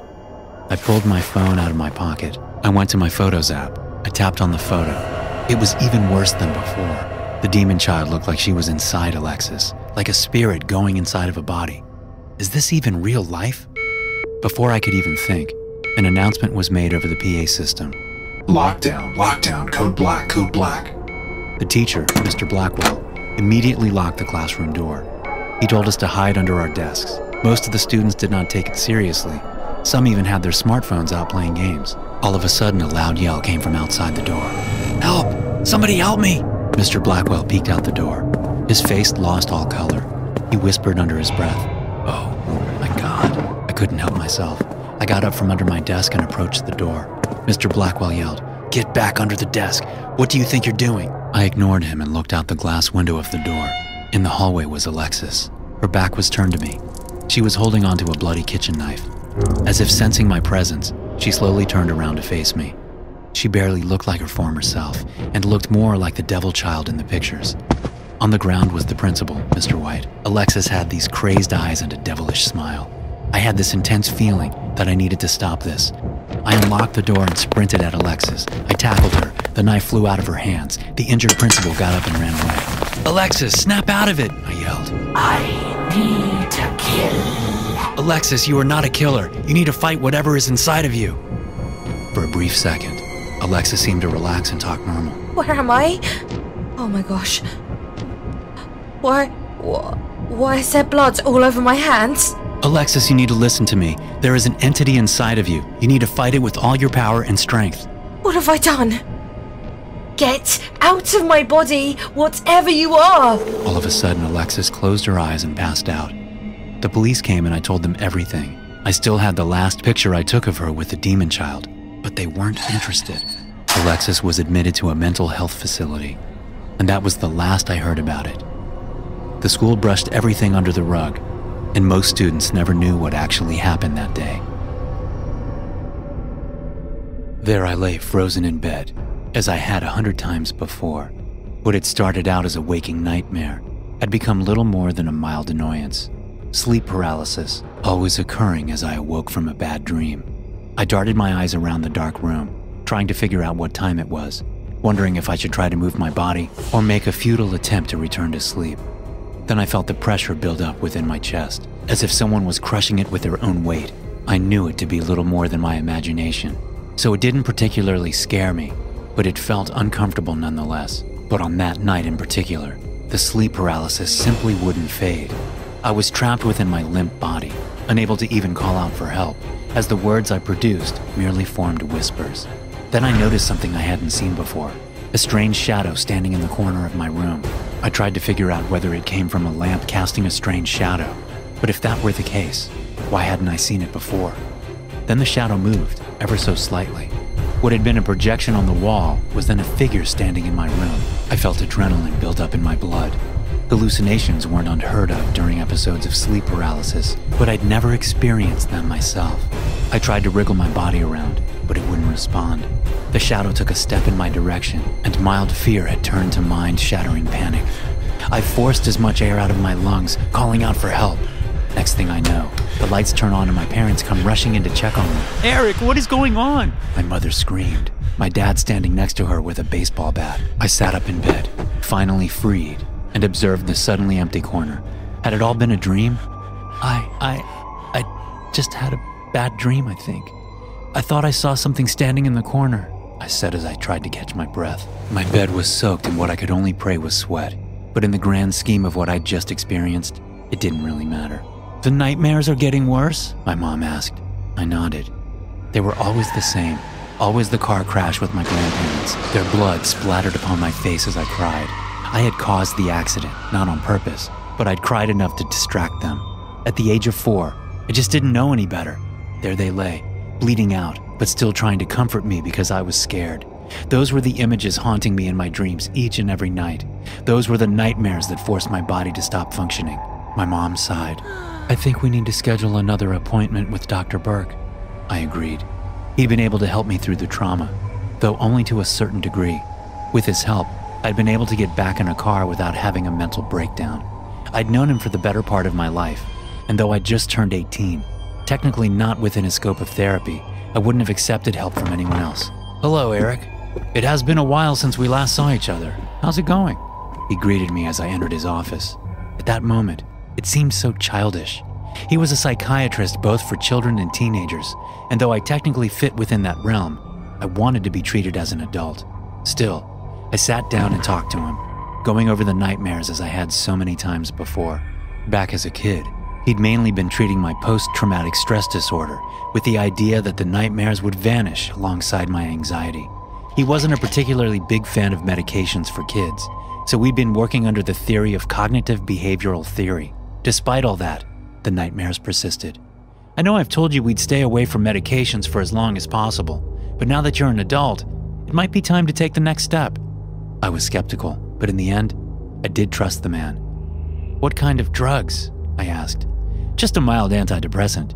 If we can get your sleep under control, I'm hoping the sleep paralysis will vanish alongside the nightmares." "I'll give them a shot, I guess," I said, still not convinced. "The thing about SSRIs is that they might need some time to work. Typically, you'll notice an improvement within a couple of weeks, but until then, you need to keep taking them, as long as you're not experiencing any side effects, of course." He wrote me a prescription and sent me on my way. A mild glimmer of hope had been ignited within me, though it remained overshadowed by my lack of belief in medication. But I knew he was an educated man with years of experience. I'd diligently take my pills and pray for a good night's sleep. That night, I took my first pill and slipped into a deep sleep. Coincidentally, not only would the antidepressant help with my nightmares, but as a side effect, it would make me tired, which meant it kind of doubles a sleeping tablet. I felt myself fade into a dreamless darkness. It was a void where I was rid of any weight, floating in nothing except for infinite peace. I remained extraordinarily lucid throughout the experience, never once forgetting the fact that I was indeed sleeping. I just felt calm, content with my own existence, and so I would remain until my body finally landed back in bed, and I opened my eyes. I was paralyzed, my mind frozen inside my useless body. Not that it bothered me too much, though. Just having a peaceful moment of sleep was worth the paralysis. I looked around the room as usual, trying to figure out the time. Then I saw it again, the shadow standing in the corner, but it was closer than last time. I could even make out its basic humanoid silhouette. "Help!" I let out with merely a whisper, but there was no one there to listen. My parents were fast asleep, and I was alone with the strange shadow that was moving just slightly closer than it had last time. Then I shot up in bed, the room suddenly cleared of all malicious entities. I could move, but that time at least I hadn't screamed. I peeked over at the time. It had just passed 3 in the morning, which meant I had a long night ahead of me. Despite the horrific experience with the creature, I was content that the nightmares had vanished, and if the medication still needed time to function, I felt confident that the paralysis would be removed too. "How did you sleep?" my mom asked as I came down for breakfast. "I slept all right. Still had sleep paralysis, saw some weird things, but no nightmares." "That's great," she exclaimed in joy. "Why aren't you happy?" "It's just that thing. It was the same as last night," I said. "A monster?" she asked. "I think so. I'm not sure." "Eric, you know your mind can play tricks on you when you're tired. Hallucinations are normal with sleep paralysis. We went over it all together." I knew she was right, but it felt all too real. Still, I was almost excited to sleep. So when nightfall washed away the blinding rays of sunlight, I took my medication and headed back to bed. Once again, I slipped into the empty void. It was just me and my thoughts. All the horrors of the world didn't matter, as long as I could just stay in that blissful place. Just like last night, I was free from the nightmares. But once my body regained consciousness, I paralyzed back in my bed. I immediately glimpsed over at the corner, and sure enough, the creature was there, closer than ever before. The being that had once been a mere silhouette suddenly had more human features, though twisted, wrong. It was unnaturally tall, slim with twisted fingers containing far too many joints. It took a step closer, and I could hear its raspy voice and putrid breath fill the room. I put every ounce of willpower into moving a finger, then my arm. With a few excruciatingly challenging movements, I was finally able to sit up, and with that, the monster was gone. It's just a hallucination, I kept telling myself as I inspected the empty room. It's still better than the nightmares. So I diligently went on with the therapy, and each night, I'd slip into the same unconscious void, drifting further and further into the darkness. But no matter how far I sank, I would always awake, paralyzed with the creature getting closer each night. Before long, I could feel its humid breath on my face and the sound of its creaking fingers stretch out as if trying to reach me. Its face was still shrouded in the darkness. Only its hands were close enough for me to make out any specific details. The skin was charred with deep fissures that were actively bleeding, drops falling onto the floor below. His hand was just a few inches away from my face, and its stench immediately assaulted my nostrils. With that, I shot up in bed, and the creature had once again vanished. But despite being safe, my body remained in panic mode. I jumped out of bed and pulled open each and every door, curtains, cupboards. Then I checked under the bed, and as I kneeled down, I felt something wet brush against my foot. It was blood, just a few drops of the putrid liquid that had poured out from the monster's hand. It was all real. I tried to tell my parents, begged to visit my grandparents for just a couple of days to escape the entity, but they refused. They saw the blood, but it didn't exactly look normal. It was too thick and lumpy, so they figured I'd just spilled something. Instead of helping, they just booked me another appointment with Dr. Burke. I knew I sounded insane, but it was real. So I decided to stay awake until I could come up with a plan. I didn't have any close enough friends I could sneak over to, but of course, that wasn't a permanent solution. While the first day went fine, I was still no closer to finding a plan. And as the 72nd hour rolled around, I drifted off to sleep, sitting on a chair in the kitchen with a cup of poorly made coffee in my hand. As always, I drifted through the dreamless void before being shoved back into physical existence. I was lying on the floor in the kitchen after having fallen off the chair. I was paralyzed, and the being was standing closer than ever before. His face was finally visible, and it was little more than a solid block of meat with sharp teeth sticking out here and there. There were multiple small holes on its head, each containing a tiny tendril that wriggled around like a trapped worm. "Tomorrow," it whispered with a harsh, broken voice. That was last night, and though I fear for my life, I'm still dead tired. I can't stay awake much longer. Even if I do, I don't think it's enough to hold back the monster anymore. By this time tomorrow, I will be dead. And once I'm gone, the creature will just latch onto someone else. So if you wake up paralyzed, just keep your eyes closed. Pretend there's nothing there until it gets bored and leaves. It's your only chance. On the 10th of April, 1912, I first set foot on the magnificent vessel that had been named the Titanic. Just seeing its combined brilliance of engineering and architecture was enough to baffle my wildest imaginations. I traveled away from my home in Paris to get the chance to board her. I couldn't have been happier with the journey that lay ahead of me. It had been a long and busy trip to Cherbourg, so from the time I boarded, I took time to properly rest in my first-class room. It wouldn't be until we arrived in Queenstown, Ireland, before I actually took a moment to admire the ship's interior. Once in Ireland, we picked up the last of the passengers and set sail for the open Atlantic Ocean. New York was our destination, and it would take less than a week to get there. I started wandering around the ship, amazed by the attention to detail. Everything had been designed and constructed by the world's finest craftsmen. The entry hall staircase in particular gave me a true sensation of awe. It almost made me forget we were on a ship and not getting ready to attend a gala. Eventually, I found myself at a small lunch place called Café Parisien. No sooner had I set foot inside before I felt my mind drift back to the open streets of Paris. Endless lines of cafes and restaurants, people chatting, and lovers finding each other. I immediately got myself a table and let the fresh ocean air flow across my face. I ordered myself a coffee and a croissant. I'd already eaten the little amount of food I'd brought from home, and my stomach was rumbling. The rest of the trip, I'd have to rely on whatever food they served aboard the ship. As the waiters walked around, I could hear them exchange words with each other. Contrary to what the sign had promised, the staff wasn't French, but Italian. It was a minor detail that didn't really matter. and it wasn't as if French passengers were lacking. Still, I felt a strange sense of loneliness, traveling so far away with no one to accompany me on my journey.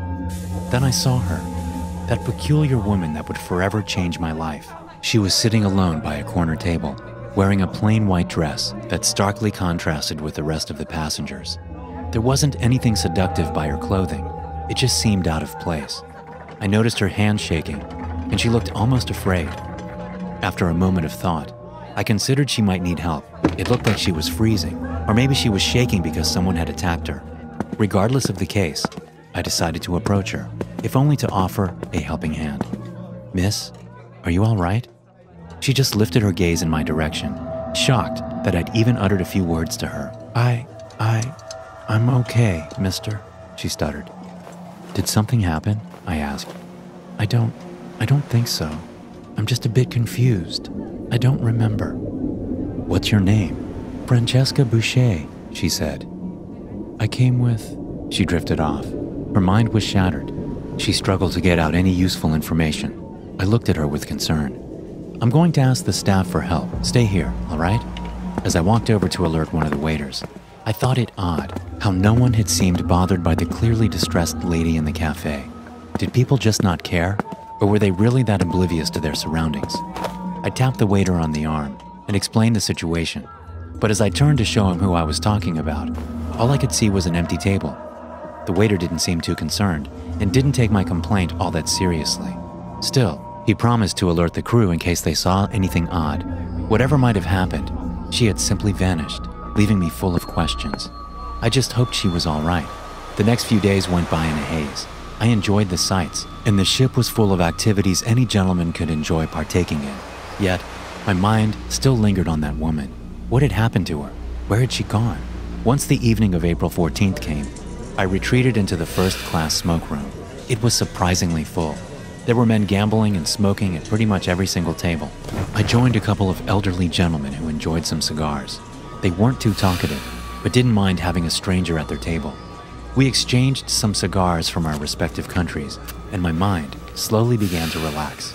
But as fate would have it, that didn't last, because I saw the woman in the white dress again, sitting alone at a table in the middle of the room.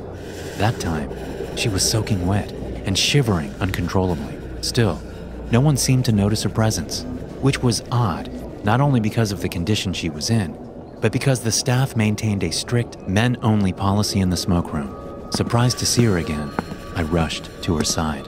Even if I couldn't help her then and there, at least I could figure out what was wrong. Hopefully, she wasn't in any immediate danger. "Miss Boucher, what happened to you?" I asked. She lifted her head slowly, barely able to move her lips. Her fingers and lips had turned blue, and she looked almost frozen in place. "I remember now. I remember. "Remember what?" I asked. "The ship.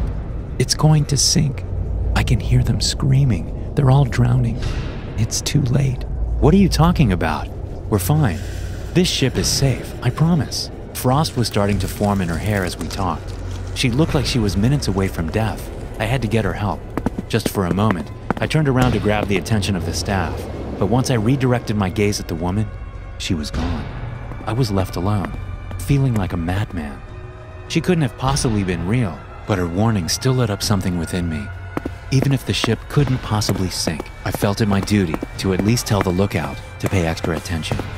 With that, I made my way towards the front deck of the ship, running through the long hallways.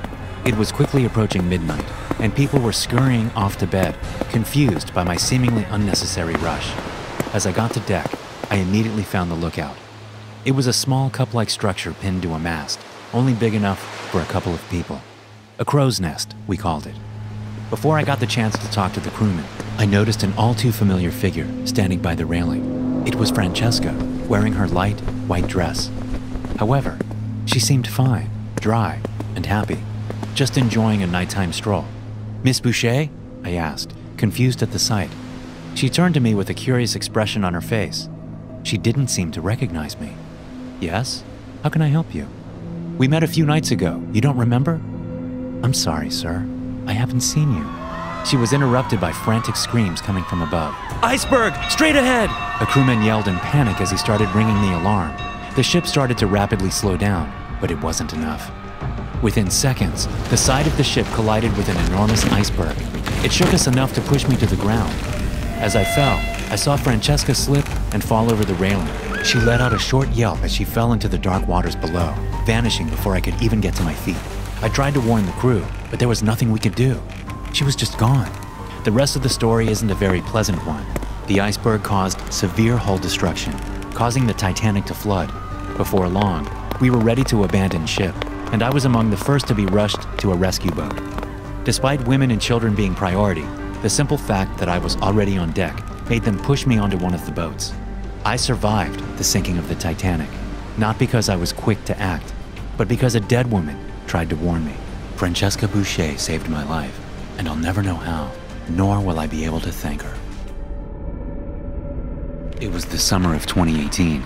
I had recently graduated college with two of my good friends, John and Haley. John had been a close friend my whole life, and I met Haley in one of my college classes. I had a crush on Haley since I met her. She was a beautiful girl, blonde hair, blue eyes, and a small, petite figure. I always wondered what a girl like her was doing single. Haley suggested that John and I join her for a few days in New York City. She said it would be a great way to blow off some steam before we got started with our real jobs. John and I found really cheap airline tickets and a reasonably priced Airbnb in Midtown New York City, and we decided to go. We planned on staying for 3 nights, but little did I know, we would be back after just 1 night. We had just arrived to our Airbnb from the airport. The sun was just beginning to set on the New York City skyline. The view was incredible from the high-rise condo we were staying in. I wasn't used to big cities, so everything seemed a bit overwhelming. Since we arrived at our Airbnb, Haley had been on her phone most of the time. I asked her what she was doing, and she told me it was none of my business. I glanced over her shoulder, and before she could shield her phone, I saw the Tinder logo. I said, "Come on, Haley, really? A girl like you shouldn't be on Tinder." She said, "I'm just messing around and it's harmless anyways." I told her, "You have to be careful. There's a lot of creeps on there." Who knew that those words would foreshadow what was to come? After dinner, Haley suggested we all go out. She said she knew of an upscale 2-story club downtown. I said, "How do you even know of a club when this is your first time in New York City?" Haley said, "I saw some good reviews online." I said, "Sure. I bet your newfound Tinder boyfriend said to go to this club." Haley laughed and said, "Okay, maybe you're right, but I think we should still go. He seemed like a cool guy, and if he isn't, we can just leave." I knew Haley was going to have her way regardless, so I didn't even try and argue with her. I said, "Okay, fine. We will go to this club, but if he is sketchy, we are leaving right away." The club was about a mile away, so we decided to walk. As we got closer to the nightclub, we started to hear the bass. We rounded a corner and saw a line of about 20 people waiting to get into the club. The exterior of the nightclub was all brick and had green vines running down the side. I glanced at the club's windows and saw bright neon flashing lights. I could also make out the dancing silhouettes of partygoers. Even though there were only about 20 people in line, it seemed like they weren't letting anyone in. Every couple minutes, someone would walk up, skip the line, and go right in. I thought they must be well connected to completely skip the line to a premier nightclub. Maybe politicians or rich business owners, I thought to myself. As I was in line, something caught my eye through one of the second-floor windows. I saw someone's head pressed up against the glass. The windows were tinted, so I couldn't make out any details, but it seemed like the person was looking in my direction. I thought maybe the person was looking for a friend who was stuck in line. I glanced away and looked back at the window, and the person was gone. After waiting for what seemed like forever, we finally made it inside the club.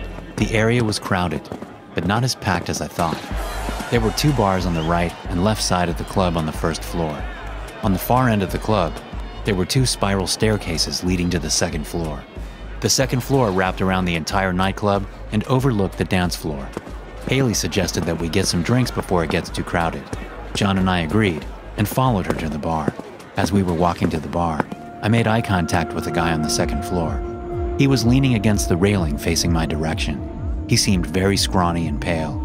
He had a bowl cut, and his hair was parted down the middle of his forehead. I kept holding eye contact with him. As we held stares, he slowly started to smile at me. His smile got bigger and bigger. His smile got so big, I could make out every tooth in his mouth. As he smiled at me, he pointed at himself, and then he pointed towards the bar. I looked over to where he was pointing, and I realized it was exactly where Haley was standing. I looked back at him, but he was gone. Chills ran down my spine. Adrenaline began to flow through me like a fire hose. His appearance and creepy smile reminded me of a horror movie villain. I got a really bad vibe from this guy and wanted to leave immediately. I pulled John aside and told him what had just happened. John said not to worry about it and that the guy was probably just trying to mess with me. I told John this time it's different and that I know when someone is just messing around. I told John not to tell Haley about what had just happened. I didn't want her to freak out. I went up to Haley and said, "Maybe we should check out another bar or club." She said, "No way. We just waited in line for 30 minutes. Let's at least get a couple of drinks and chill out for a bit." I thought to myself, maybe the creepy guy I saw was the same guy Haley was talking to on Tinder. I asked Haley if her Tinder guy was here. Haley said, "The guy told me he was here, but he hasn't been responding to my messages." I asked Haley if I could take a look at his Tinder profile. She laughed and asked me if I was jealous. I said, "Just let me see his page." Haley was reluctant at first, but she finally agreed and handed me her phone. She noticed the stressed out look on my face. She laughed and said, "Man, this Tinder guy has you really stressed out, huh?" I ignored her. After taking a look at Haley's Tinder guy, I realized he wasn't the creepy guy I saw earlier. The Tinder guy was a buff New York City firefighter. I handed the phone back to Haley, and she got in line to order a drink. Now I didn't know what to think. Was this all just a misunderstanding? Was this creepy guy just looking at someone else and not me? Maybe one of his friends? After thinking about the situation, I knew he had to have been looking at me. But how did this creep know Haley, or me for that matter? As I looked around, I noticed the club was significantly more crowded. It was getting harder to move around. My mind went to Haley again. I glanced around, and I didn't see Haley anywhere. I started to get really anxious. Right before I started to panic, I saw the back of Haley's head some distance away at the front of the bar. I sighed in relief. Finally, Haley made it back to us with a few drinks in her hands. As she was walking up to us, I knew something wasn't right. Haley had a pale look to her face, like she saw a ghost or something. I asked her, "What's up? What happened to you?" She started breaking down crying. I grabbed her and pulled her into my arms. I said, "Everything's going to be okay. Tell me exactly what happened." She said, "I heard some guy say my name in a really creepy voice. He said, 'Haley.' It sounded so close, as if he was standing just a foot away from me. There were so many people around me I couldn't figure out who it was. At first, I thought it was just you messing with me, but then I saw you standing way over here. I knew it couldn't be you." All of a sudden, Haley's phone started lighting up with Tinder notifications. She began reading them and said, "Oh my God." I said, "What's wrong?" She said, "Read this." The Tinder firefighter guy said his account had been hacked and that all the messages that had been sent to Haley were not from him. We all agreed we needed to leave as fast as possible. We bolted from the nightclub and quickly waved down a taxi. We headed immediately back to our Airbnb. A huge sense of relief filled my body. My heart rate started to slow down, and I started to feel normal. I was so glad to be out of that place. We arrived at the main lobby of our Airbnb. I pressed the button for the elevator, and we all got in. I saw a Snapchat notification pop up on Haley's phone. Haley looked down at her phone, and I saw the same ghostly look come across her face again. I thought to myself, "Oh no, what now?" She said, "Oh my God, I totally forgot I added the Tinder guy on Snapchat before we went out." I asked Haley if she had her location on. She said, "Yes, I do. Why?" I said, "That creep knows where we were staying and knows we are right." Before I could even finish my sentence, the elevator doors opened and my heart dropped. Right in front of us was the same creepy guy at the nightclub. He was staring right at us, that same fanatical smile across his pale face. He said, "Why did you guys leave in such a hurry? We were just starting to have fun." I swear to God, if I miss this flight home, my boss will have my head.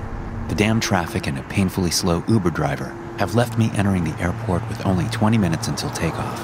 I leave a sigh of quasi-relief as I notice the line for security isn't full of people standing idle, snaked around to oblivion. I take my place in line, fuming. I didn't even want to take this trip.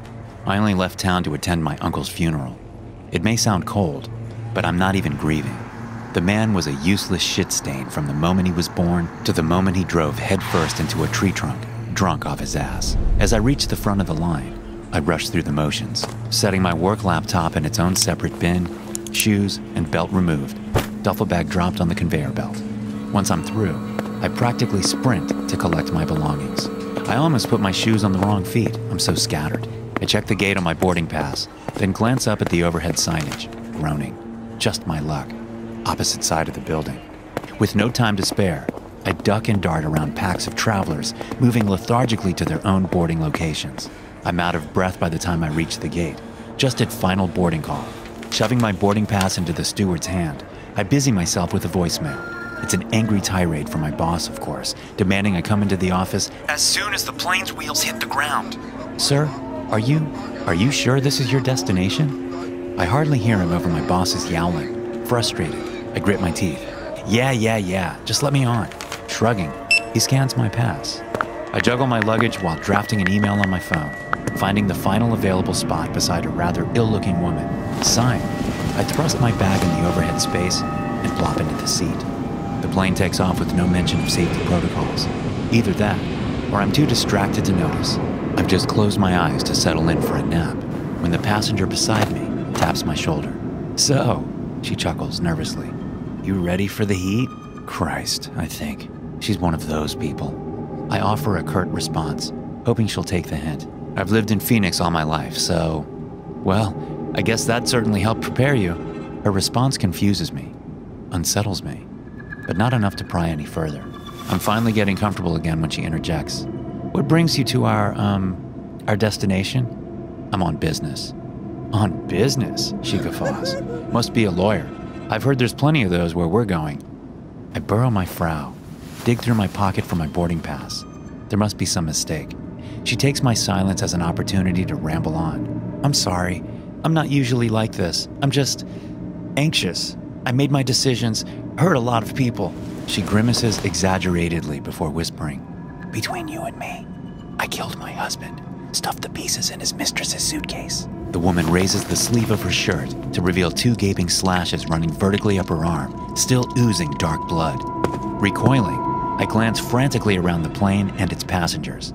They're all pale, dark circles etched under their eyes. Some are old and frail, but some are young and shouldn't look so ghastly. One has a gruesome shotgun blast to his stomach, torn open into a seeping pit. I don't know where I am. I don't know where I'm going. I don't know who any of these people are. Don't know what they are at all. I tense, panicking, until my gaze lands on a familiar face, just across the aisle. He's barely recognizable due to his injuries.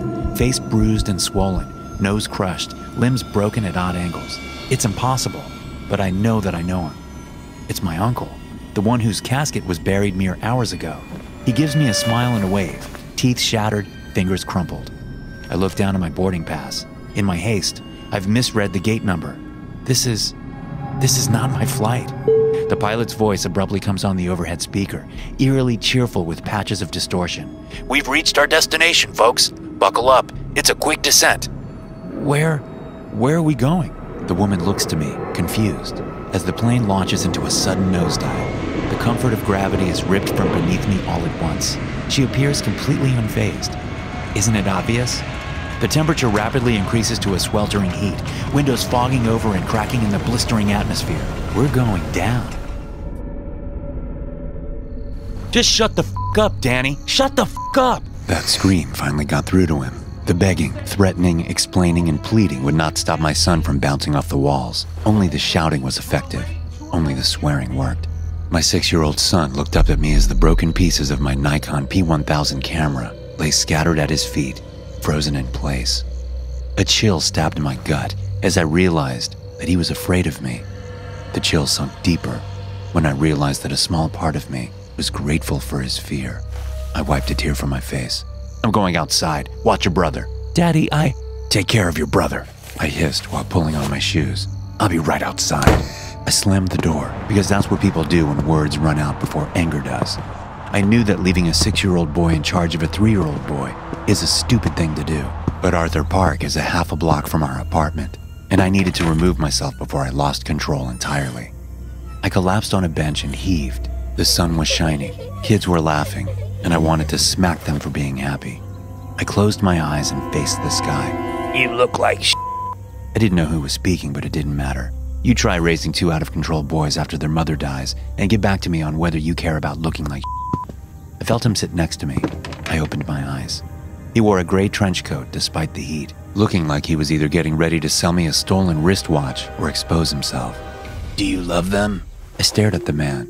He was old, at least 80. He didn't wear it well. His ice blue eyes sunk deep into sallow rice paper skin.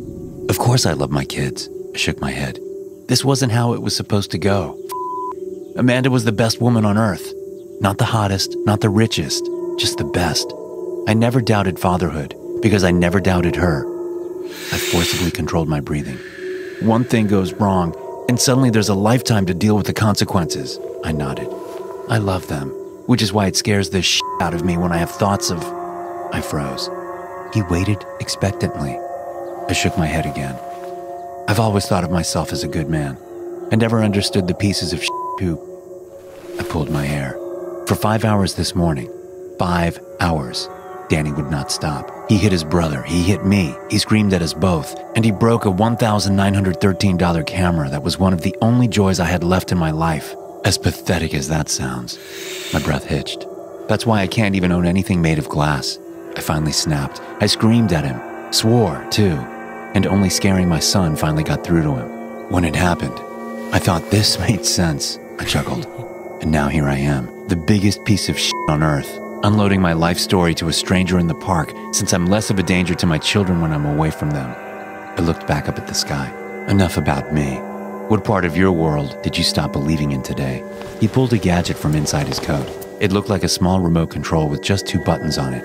The man extended his hand to me, making creepy eye contact as he waited for my reaction. "The top one's for Danny. The bottom is for Kevin." I wanted to puke as the weight of it fell into my hands, my eyes drawn down toward it. "How did you know their name?" I looked up. He was gone. The slow creep of panic flowed into the far corners of my body as I hurried home. How could I have left my kids alone? Would they be taken away from me if one had gotten hurt? I was sprinting by the time I reached my apartment door and wasted no time in flinging it open to find Danny and Kevin were sitting quietly on the living room floor, picking up the pieces of my broken camera. I shut the door behind me as a witch's brew of emotion flooded through my head. Relief battled with the nagging thought that my children only calmed down when I was gone. I wondered if my boys would be happier with someone else, and the thought nearly tore me apart from the inside. "I'm sorry I broke your camera, Daddy, and I'm going to..." Danny's voice was cut off by Kevin screaming loud enough to peel the paint from my walls. I covered my ears and looked down to see him lying on the floor, kicking his legs into the air. A broken shard of camera plastic lay near his bare foot. I had left a stabbing hazard in my home for my children to walk across. I clenched my fists in frustration while pressing my hands close against my ears, accidentally squeezing the remote control in the process. Sudden silence. I stared at Kevin in confusion. His eyes rolled wildly around while his trembling lips struggled to scream, but he couldn't make a sound. His lips just looked slightly bluish. That's when I realized that his chest wasn't moving. "Kevin!" I dove to the ground, trying to pull the ancient CPR training from the depths of a reeling mind. It's hard to think straight when your world will end if you can't think straight. I lifted my son's paralyzed body, and then he screamed. He gasped desperately for deprived air, and the noise that attacked my eardrums might have been the most wonderful I've ever heard. I hugged him tight and slipped the remote into my pocket for safekeeping. Both Kevin and Danny became quiet for 15 uninterrupted minutes afterwards. I used the sudden reprieve to race through some financial paperwork, since I didn't know when my next opportunity would be. That's how I found the $1,000. I assumed that it had to be a mistake until I read the memo that appears next to every transaction on the website. Payment for one press of the button. It didn't make sense, but nothing that happened in the past hour seemed real. How did he know that I'd pressed the button? Moreover, how the actual did a remote control cut off a person's air supply for 20 seconds? And why would anyone pay me to choke my son? When I first held Danny in my hands, it was the realest, surreal moment of my life. Amanda and I had created a tiny human that was completely dependent on us for every aspect of his existence. In one short moment, he had completely taken my breath away. I didn't know how it was possible, but I accepted it just the same. I held it together through the tantrum that Danny threw after hearing that it was bedtime. But after he finally passed out, I collapsed on my own bed and cried. I grabbed a picture of me and Amanda that I keep on my nightstand. It's face down most of the time, because it hurts too much to see her smile. But I hug it in my weakest moments. "I'm sorry, babe," I whispered. "I want to be the best dad possible. but most days I have to settle for least awful. I slipped the remote control into the nightstand's drawer and tried fruitlessly to get some sleep. Breakfast was blissfully quiet. Danny helped Kevin to pour a second bowl of Cheerios. They said, "Thank you," and "You're welcome." I loved them more than anything on earth. Kevin reached to hug Danny and bumped his older brother's Nintendo Switch onto the ground. It cracked. Danny screamed. Then he leapt to his feet to get better leverage as he punched Kevin in the arm.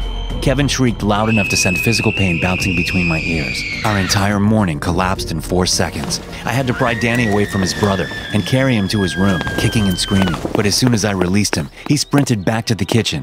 I chased after him to see Danny pick up his destroyed Switch and sob. That was the first time I saw Kevin punch anyone. He slugged Danny in the shoulder, clearly still angry about being hit. He'd learned from his brother. I froze, simply because I was completely unable to conceptualize my next move. My world was filled with noise and nothing else. Then Danny tackled Kevin. I felt like the worst father on earth. There simply wasn't any possible way to express my anger sufficiently, but I somehow had to swallow it all and police their fight. On top of everything, I had to teach them a lesson powerful enough to stop this from happening again. My finger slipped into the pocket of my bathrobe. I don't remember deciding to push the buttons, but I clearly did so with enough intent to hit both simultaneously. Danny and Kevin let go of each other and grabbed their throats as heavenly silence descended upon the kitchen. I waited. Then I dove to the ground and held them both close, rocking back and forth as they gasped for air that wouldn't come. Kevin's face was screwed up in an inconsolable sob. Danny just looked at me in total confusion, wanting so badly to ask why this was happening to him. It felt like things were taking too long. I panicked. Then both boys gasped at the same time, taking in huge breaths of air before hugging me tight as I cradled my sons on the kitchen floor. They forgot about the fight, and that very morning, their college fund was $2,000 richer. Life is a series of hard choices in which the beneficiaries never understand what sacrifices were made for their greater good. I didn't use it excessively, but whenever I got too lax with the remote control, they would start hitting each other once more. I was sleeping soundly again. I barely noticed when Kevin walked into my room that night. "Back to bed," I mumbled. "Read Dragons Love Tacos?" he asked. "No, Kev. Bed. Now." I forced myself up and carried him to his room, tucking him in while half asleep. I locked my bedroom door behind me, which I rarely do, but I didn't want him wandering into my room all night. It was a good call on my part, because the next thing I remembered was waking up to a sunbeam crawling across my face. I stood, stretched, wiped my eyes, and headed toward the kitchen. The living room was a horrific mess. Every couch cushion was shredded. Every soft item had been pulled apart in ransacking that must have taken hours. I marveled at the fact that I didn't hear this taking place, but realized that it made sense, given that I didn't own anything glass or breakable. Had someone tried to enter my room? My blood chilled as I turned around to see deep scratches dug into my bedroom door. I raced toward the boys' room. That's where I saw the vomit. Someone had emptied a day's worth of food. Gelatinous, bily blobs coated the floor and walls. Puddles of puke were connected by long, phlegmy strands of foul-smelling human spit. Farther down the hall, the vomit turned to blood. The victim had apparently run out of food before the puking was done. I sprinted, bare feet splashing in the disgusting fluids as I hurled into the boys' room. I opened the door and my world ended. Danny was dead.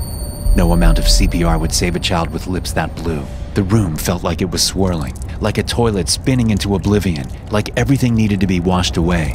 My legs were paralyzed, but my head could move just enough to take in the scene. Danny was coated in puke and blood, both of which were drying on his lips. Oh, God, had all the blood been his? I jerked my head looking for Kevin, and then everything made perfect, awful sense. Kevin held the remote in his hand. He must have grabbed it after coming into my room the night before, just before I locked the bedroom door to keep my children outside. Neither one of them would have understood that Kevin's tiny finger on the remote was causing Danny to lose air. He must have been in so much pain when he clawed the deep scratches into my door, unable to comprehend why I'd locked him out. He would have tried so hard to scream. Tearing apart the living room had been the only way to express his anguish as he slowly died. I don't know how many times Kevin pushed the button to make him vomit blood, but I had an extra $600,000 in my bank account that day. There's never a good reason for a 3:30 a.m. phone call. I was half asleep and half panicked while I fumbled around the nightstand in search of my phone. Hands shaking, I looked at the screen. No name, just a phone number ending in 1913. An unknown person was calling my phone at 3:30 a.m. No, I breathed as I answered. Jacob Adamson? No, I mean, yes, but no. Don't tell me. I'm calling from the Los Angeles Police Department. No. I was hyperventilating. I knew I didn't have the strength to hear what he was leading toward, but I was powerless to hang up the phone. I'm afraid I have some bad news about an accident. No! I shouted. No, you don't tell me that. Just don't say anything. Just stop talking. My heart thudded in my chest. Udi Adamson is your son? Udi's my boy, I whispered. Please take this back, please. His car lost control on PCH. No! You take it back. You take it all back. I'm so sorry, Mr. Adamson. Udi died at the scene. Stop, I whispered. Movies cut scenes immediately after bad news has been dropped, because the ensuing agony would be too much to watch. 5 minutes of thinking about my dead son was a mental marathon. I fell to the floor, gasping, as I struggled to pull my socks on, only to give up and sob. I needed a break from the moment, just 10 seconds where I could forget about my dead son, just enough to catch my breath. But the pain was unrelenting. I knew that my mind couldn't endure it without cracking. I needed a break. I needed to breathe. But it didn't stop. The biggest trees pop and crack before they fall.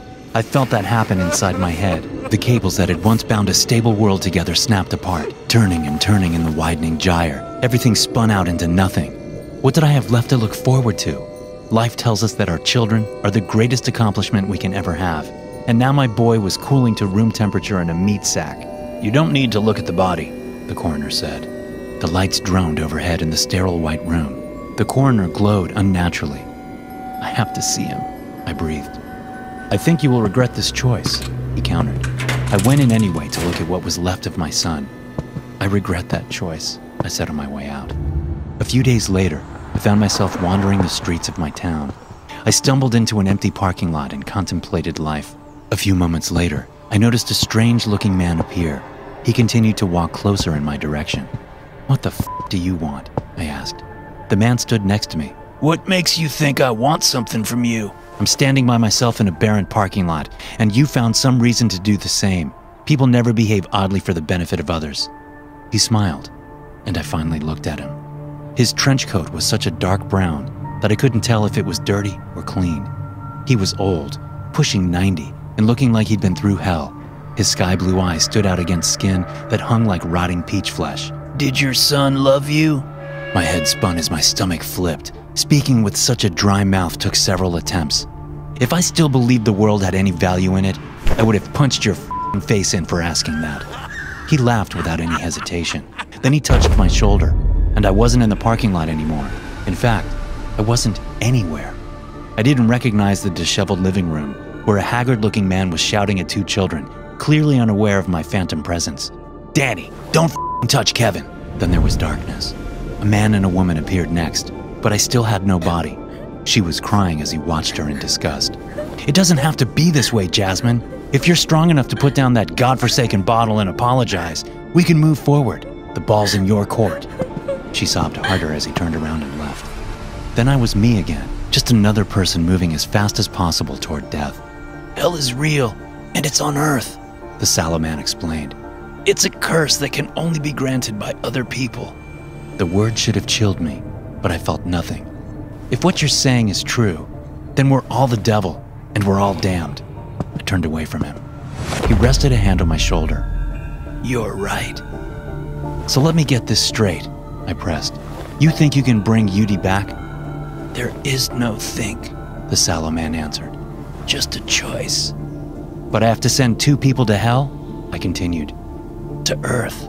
Yes, you understand me. I didn't like his smile. I gave you 2 visions that should not have been physically possible to witness, but you still doubt that the supernatural is natural. You are not among those who have not seen and yet have believed. I turned away. Then Udi appeared before me, naked, trembling, and deeply afraid. He's real, Jacob. All people who ever lived are real, but you can only bring him back by choosing to send 2 others into hell. Their lives will become excruciatingly painful, yet they won't be able to let go and move on. Would you make two strangers indefinitely suffer the pain that you find unendurable? I stared at Yudi. He seemed afraid of me. Yes, I whispered. Let them suffer. I had no recollection of going home. We were simply standing in the living room, Yudi fully clothed, still staring at me in abject terror. I hugged him. It was like hugging an empty box. I pulled back and saw that he was crying. I brought you back from the accident, I whispered. My son looked up at me with bloodshot eyes. It wasn't an accident. It was on purpose, he responded. No, I gurgled. You had every reason to live. He punched the living room window in an explosion of glass and blood. You had every reason for me to live. Everything you ever said to me was designed to tear me down. His eyes and fist dripped freely. I only ever wanted what was best for you, I stammered. You only wanted what was best for you, he shot back. I shook my head slowly. No, it was... If I was ever harsh, it was only to bring out the best in you. He laughed, and the sound chilled my spine. You could never bring out the best in me, Dad, because it was impossible to succeed by your standards. I looked at myself through your eyes, and I hated the person I saw. I sank to the floor. Yudi, I wanted to cry, but that part of my soul didn't work. Yudi, being without you was... Hell is a real place, because that's where you left me. He stared back with bloodshot eyes. You'll have a lifetime to get used to it. He turned for the door. Don't follow me. Please stay where I put you. Hell is real, I said as the sallow man appeared next to me on the sidewalk. He smiled. This pain is worse than the first time I lost my son. I'm empty of everything. He didn't say a word. And the two others? I asked. The man and woman I saw. They're going through hell too? The sallow man clenched his fist. People bring hell, but they also bring redemption. Hell is a billion separate places designed to make people suffer alone. I nodded. I want to die, but the infinitesimal hope of Yudi returning keeps me alive in the most agonizing way. We stood in silence. I'd slit your throat, but that would just make things worse, wouldn't it? He expelled 3 heavy coughs. But Yudi, I asked, my voice low and careful. He lives? The sallow man eyed me close and nodded once. I let out a long, tense breath. Then it is enough. It happened as the bell rang, finally signaling a long-awaited recess. But as we got to our feet, another message played over the speaker system. Students of Recall Hall, please remain seated. The school has been put on lockdown. No one is allowed to leave under any circumstances. We all groaned in annoyance, hardly a soul taking the message seriously. Whatever drill we assumed the school was putting us through, none of us were having it. Only then did I glance outside to see 3 armored military vehicles approaching the school at high speeds. Within a minute, dozens of soldiers poured out with heavy equipment and metal plates, running up to our windows. One by one, they started boarding them up, drilling the plates in front of our windows, making any thought of escape impossible. What's happening? Leo asked from the back of the class. The teacher didn't answer. He looked just as confused as the rest of us. He went to his desk and pulled out a phone, calling the principal, but he didn't answer. We're just going to stay here, all right? Let them deal with the situation, then we can leave. I dug my mobile phone out from my bag, only to find that I didn't have any signal. While the school always had crappy service, I'd never been left without the possibility to call out. Whatever the soldiers had done, it had blocked off our only means of contacting the outside world. I can't call anyone, I said, holding up my phone. The other students, even Mr. Morgan's, pulled out their phones, each of them with the same result.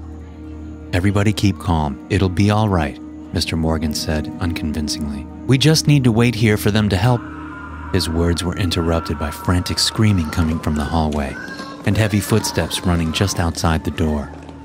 We all sat in silence, listening intently to the commotion going on outside. Then, one by one, the screams were silenced, replaced by distant gurgles. By then, some of my classmates had started crying, while others sat frozen in fear. "Fuck this shit, I'm leaving," one of the students said. It was Jack, the class asshat. He'd always been a daredevil, claiming nothing could scare him.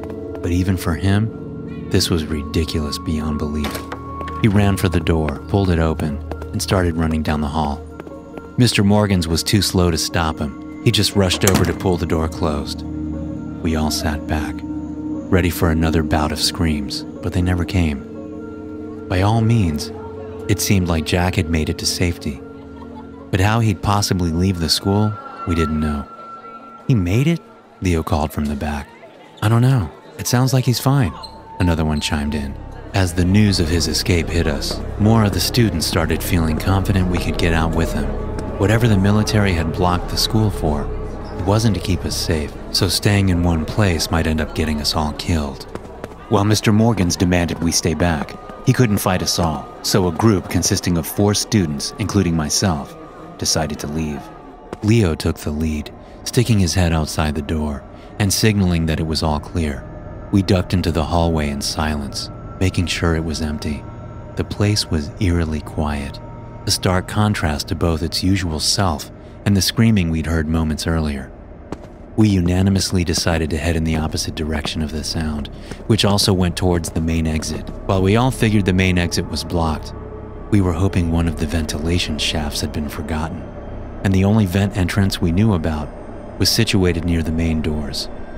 If Jack had made it outside, that would be the only way. As we walked down the hall, the lights suddenly went out. It appeared that the electricity had been cut because even the ventilation system fell silent, meaning the whole building had lost power. The only light we had then came from our mobile phones, but it hardly provided any comfort. Then, I slipped and hit my head on the ground. It hurt, and as I went to rub the back of my head, it felt wet. At first, I was worried I might have cracked my head open, but then I realized that my entire back was wet. Leo shined his flashlight at my back, immediately gasped as he realized I was covered in blood. The only issue was, it didn't belong to me. The entire hallway was covered in blood. The floor, the walls, and the ceiling. "Maybe we should turn back?" Elise said. "No, we need to get out," Tyler argued back. We kept going, slowly moving forward in silence, until we finally saw the exit.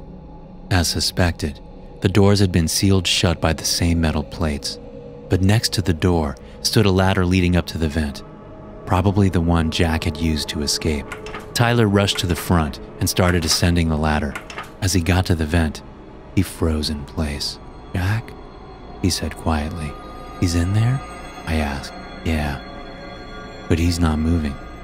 Then Tyler started tugging on Jack's legs and tumbled back as he pulled half his body out of the vent, falling onto the ground and knocking himself out for a moment. Jack was dead, which meant that the monster had either climbed inside the vents or there were several of them. We should go back to the classroom and wait for help," Elise suggested as she stared at what was left of Jack. None of us could disagree, so we got Tyler back on his feet and started quietly walking back, praying not to garner the attention of whatever monstrosity had been unleashed within our school. When we finally got back, we found the door to our classroom broken and smashed to pieces. We stood frozen outside until I finally got the guts to check inside, holding the other back to protect them from what I knew was coming. The entire room was smeared with blood, with chunks of flesh lying on the floor. Every single person in the classroom had been killed, torn to shreds by an unknown entity. Had we not left to look for a way out, we'd all be dead too. What are we going to do?" Elise asked. "I don't know. We just have to keep looking for a way out. We can't stay here." We turned to walk in the opposite direction, hoping to find shelter, or maybe even an escape through the basement. But as we turned to run, we heard a bizarre sound shatter the silence around us. "What was that?" Tyler asked with a shaky voice. "It was the thing. It has to be." The darkness felt more overwhelming than ever, but we had to keep going. We ran through the halls, occasionally coming across streaks of blood. As we turned a corner, we heard Elise scream for her life. "No! Help me!" She'd been snatched by a mangled appendage that wrapped itself around her leg. It stretched endlessly far into the darkness, belonging to a being that was too far away to see.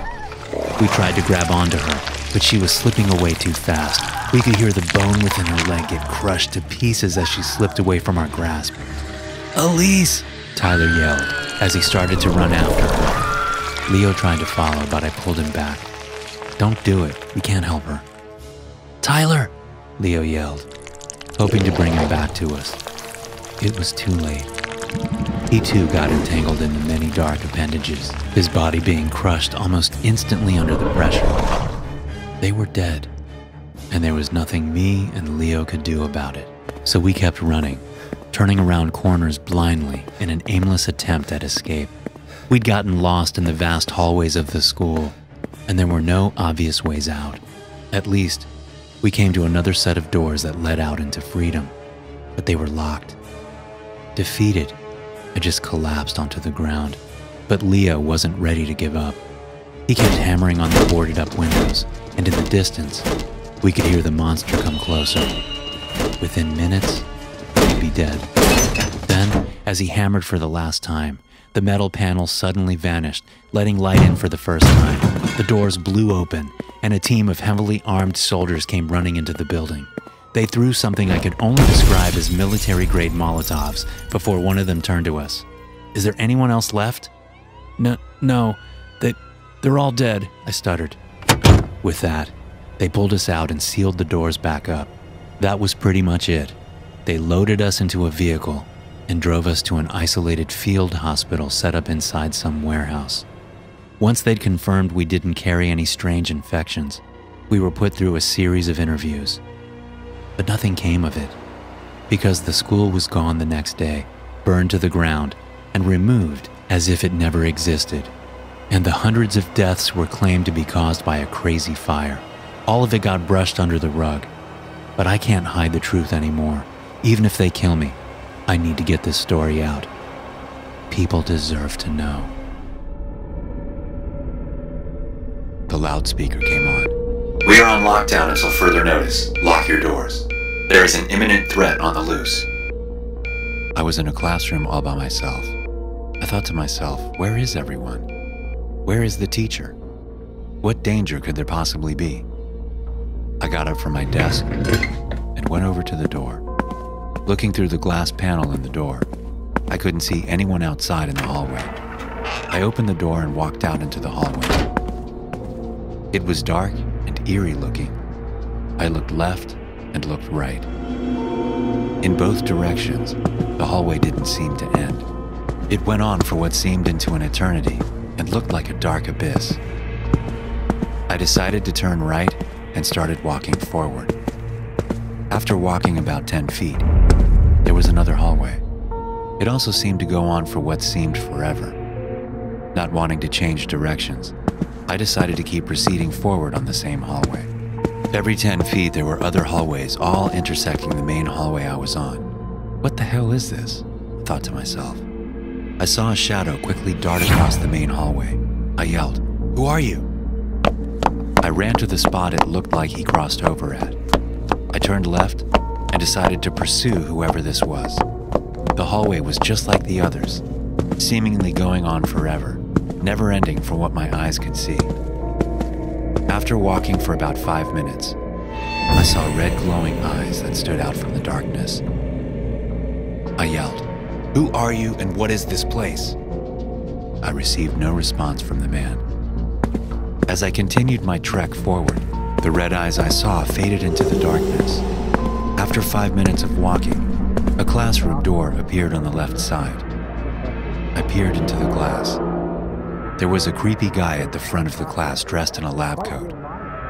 I figured this had to be the teacher. All the desks were also filled with students. The students looked to be older though, probably in their mid to late 20s. They were also wearing similar medical outfits as the teacher. I knocked on the door. The teacher stopped his lecture, turned, and looked at me. He had a shocked look on his face. Next thing I knew, he ran towards the door and locked it. I pleaded to him, "Let me in. How do I get out of this place? Please help me." He was expressionless, gazing into my eyes. I saw him back up from the door and reach for a telephone connected to the wall. I banged on the door some more. Nothing. No reaction. I kept moving, swiftly down the hallway. After what seemed like an hour of walking, another door appeared. This time it was on the right side of the corridor. I peered into the door. This time the room looked like a bounce house. A man in the middle was in a white straitjacket. As soon as he saw me, he ran towards the door. He screamed, "Help! Help me get out of here! I tried to open the door. It was locked even from the outside." I yelled back, "I will go and get help. We will get out of here." I continued my endless walk down the hallway. I thought to myself, what the hell kind of school is this? All of a sudden, a voice yelled out behind me, "Hey, kid, come here." I turned around. In front of me was what looked to be a doctor. He was holding a syringe. I yelled out, "Who are you, and what is this place?" He replied, "You are asking too many questions. Just stay there. I'm coming over to you." I ran in the other direction. Out of nowhere, another doctor sidelined me. He pushed me to the ground. A syringe plunged into my shoulder. I awoke in a hospital bed, restrained. A doctor stood over me. He said, "Frank, you forgot to take your morning meds again. Or did you forget to take them on purpose?" I asked, "Where the hell am I? I was just in school and it was on lockdown. The school went on forever and I couldn't escape the building." He replied, "School? On lockdown? That's a good one, Frank. I haven't heard that one before. You had the whole facility worried sick about you." I replied, "You can't keep us trapped here forever. You are a sick man." He replied, "I will let you out when you start taking your meds again. Other than that, I have to run to another patient. Oh, by the way, here is your pill." He placed it in my mouth for me and gave me water. I pretended to swallow the pill. As soon as the doctor left the room, I spit the water and pill out on the floor. After about 10 minutes, I closed my eyes and opened them. I was now sitting in the same empty classroom as before. The loudspeaker came on. "We are on lockdown until further notice. Lock your doors. There is an imminent threat on the loose." I thought to myself, where is everyone? Where is the teacher? What danger could there possibly be? As we awoke to the horrified scream shattering the silence of night, it didn't take more than a second for my protective instincts to kick in. I grabbed my bat and ran upstairs to my children's bedroom. My wife followed behind me, ready to face any danger the world had to offer in order to keep our kids safe. Just at the top of the stairs, we immediately saw the smoke and heard the crackling fire coming from inside their room. And as I burst through the door, I could see the twin boys already turned to charred bits of flesh, while our youngest daughter sat unfazed alone in her own bed. Defying all logic, the fire didn't seem to spread. It was locked to our sons' burning bodies. They were dead before we even opened the doors. Even in the chaos, instinct to save whatever I could prevailed. I rushed over to my daughter and got ready to grab her and run. No sooner had my hands touched her before I felt a searing pain in my palms. Despite seeming perfectly fine, her body had turned to an uncontrollable source of heat. "Joanna!" I managed to get out as I stared at my burned hands. Then the fire suddenly cleared, leaving 2 charred bodies in a smoke-filled room. Joanna lifted her head and stared into my eyes. Her pupils had turned unnaturally large, occupying the entirety of her eyes. Mary sat hunched over by her sons, screaming at the loss of our twins. But I couldn't do the same. I was broken from shock. I couldn't take my eyes off Joanna. Despite the idea going against all logic, I knew she had been the one to kill her brothers, but I couldn't fathom why or how. "Did you do this?" I asked in a merely shaky whisper. But instead of giving an answer, she just smiled in return. She reached out her hand, her palms glowing with fire, and I took a few steps back in fear. Whatever creature was sitting in that bed might have looked like our daughter, but it wasn't her. In our part of the world, there wasn't a major hospital near every village. When things like this happened, the local doctor was called, if only to confirm the deaths before the bodies were taken away. In our case, he also came to check up on our daughter. We tried to warn him not to touch her, but suspecting foul play or abuse on our end, he insisted on talking with her alone. The police stood idly by outside, ready to interfere if need be. All the while, Joanna remained in her bed, not moving an inch. The doctor closed the door to get some privacy. I knew it would be a terrible idea, but what could I say against the police and the doctor, who thought we were the culprits? "Hello, Joanna. My name is Dr. Woodrow. I'd like to ask you a few questions if that's all right. We heard the doctor say through the door. But as before, Joanna wouldn't respond. It's okay if you're afraid, Joanna. But I'm here to... Oh, God! His words quickly turned to agonized screams as the same blazing fire took over. With clear trepidation lighting up in their eyes, the police officers tried to open the door, but it had gotten inexplicably locked. They tried breaking it down, but by the time they could even get a proper kick in, the doctor had burned to death. The officers went to grab Joanna, much to my protest. No sooner had they touched her, before they too ignited in a hellish blaze that charred their skin and broke their bones. In the span of a day, 5 people had been killed by our daughter. But the thing about living in an obscure, small village is that no large news outlets are going to run with a story they believe is a myth. Over the next few days and weeks, several people contacted us with advice on how to deal with the situation, all locals. And throughout it all, one idea stood above all others: that our daughter had been possessed by some sort of entity. We weren't given any time to grieve the loss of our sons, because we had to stay focused. We had to save the only bit of family we had left. 3 weeks after the deaths, Joanna still hadn't left her room. She didn't eat, drink, or sleep. She just sat in bed and observed us whenever we entered. For each passing day, she got thinner, almost hollowed out. Whatever had taken over her was consuming her essence. And that's how we came to meet a man simply known as the pastor, an obscure priest, seemingly experienced in the art of exorcism. Unlike the rest of the people we talked to, he didn't seem uncertain nor afraid. He met us at our home, entering without saying a single word.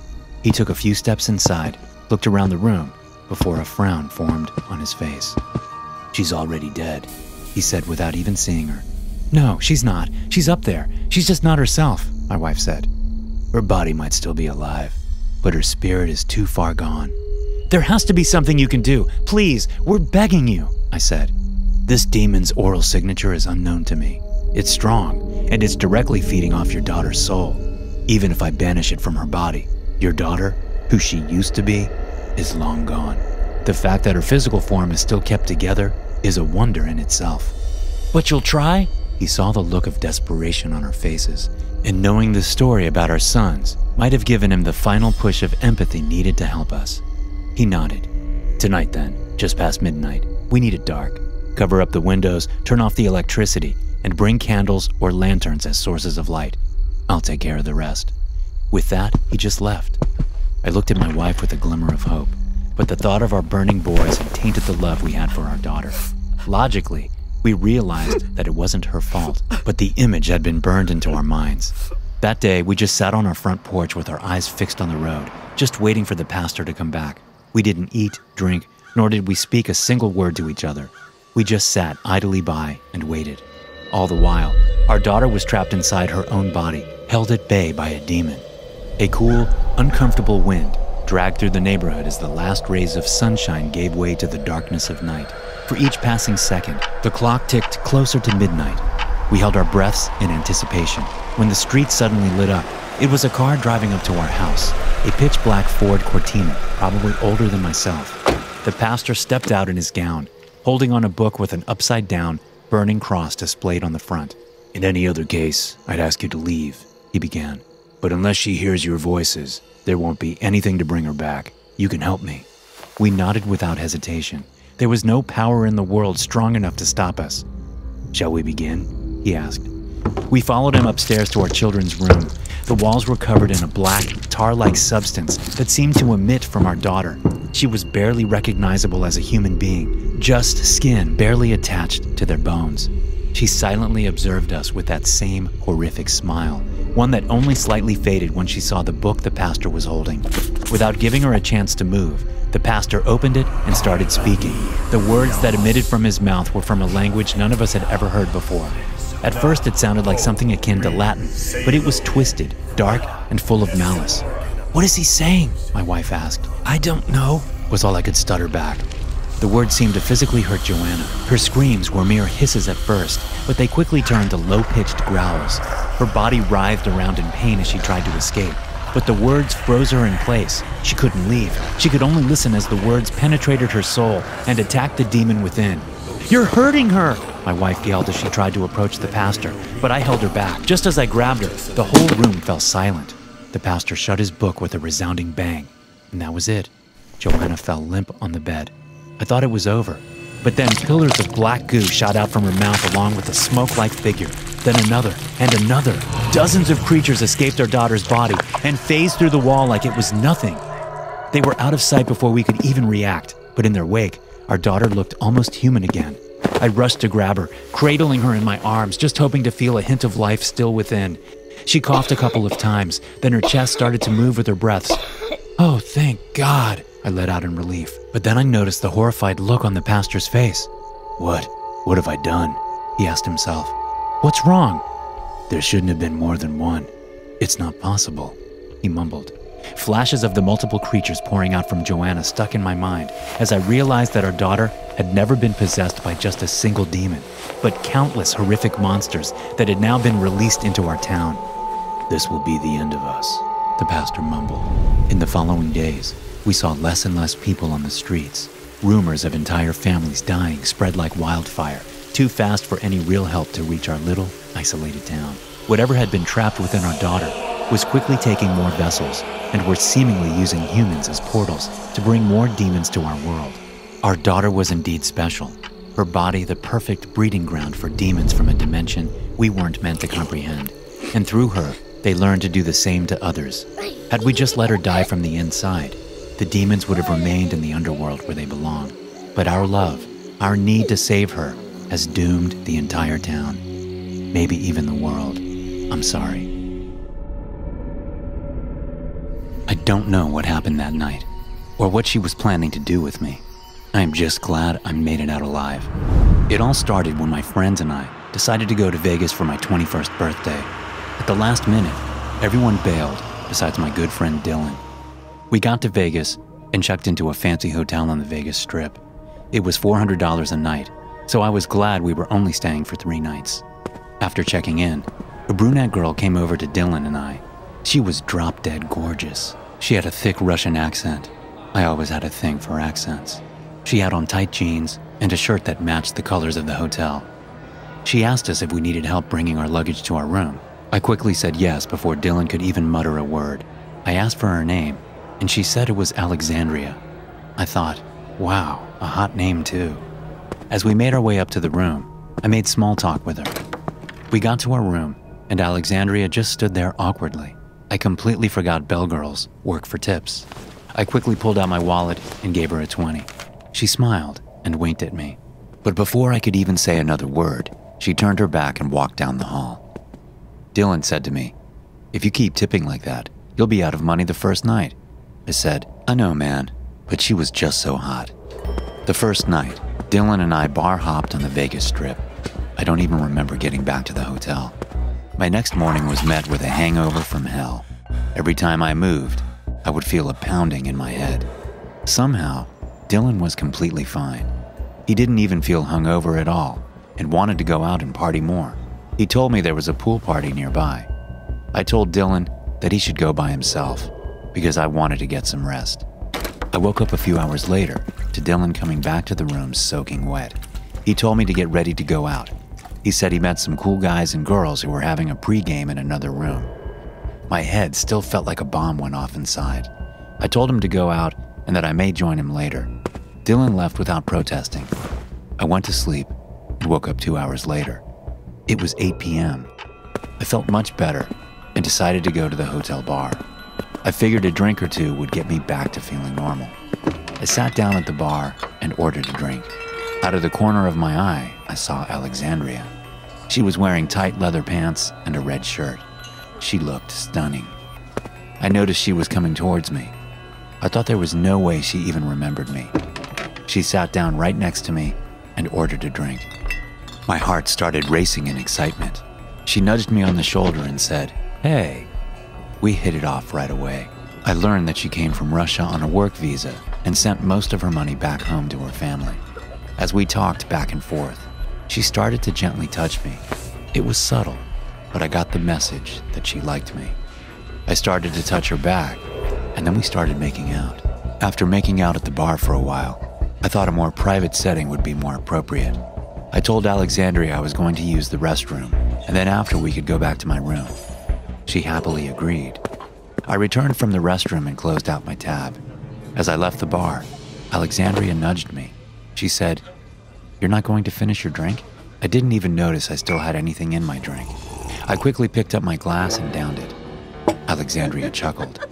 It wasn't a friendly laugh. It had an evil undertone to it. I instantly got a bad feeling from her. She yanked on my arm and said, "Let's go back to your room, silly." As we got close to the elevator, my vision started to fade. My legs started feeling like putty. I heard someone ask in the background, "Is he okay?" I tried to cry for help, but nothing came out. Alexandria answered, "He's fine, just had too much to drink." The elevator doors shut, and that's the last thing I remembered. I woke up in my hotel bed. My hands and feet were tied to the bedposts. Alexandria was standing in front of the bed. She was dressed in a white coat, almost like a surgeon. I noticed there were all kinds of medical tools on the nightstand. I heard her say, "He's not supposed to be awake yet." I started screaming. Alexandria quickly gathered her things and left. An hour later, Dylan helped untie me. He had a big smile across his face. He asked, "What kind of kinky stuff did you guys do?" I told him everything that happened, and he was shocked. I went to take a shower to get ready for bed. I opened the bathroom door and was horrified to what I found. The bathtub was filled to the brim with ice. There was a cooler next to the toilet filled with ice also. I didn't know what to think. Was Alexandria a crazed killer? Was she trying to harvest my organs? All I know for sure is that I'm not going to Vegas anytime soon. Thanks for watching. Be sure to subscribe and smash that like button to get notified every time I upload a new video. You can also check out some more of my animated horror stories right here.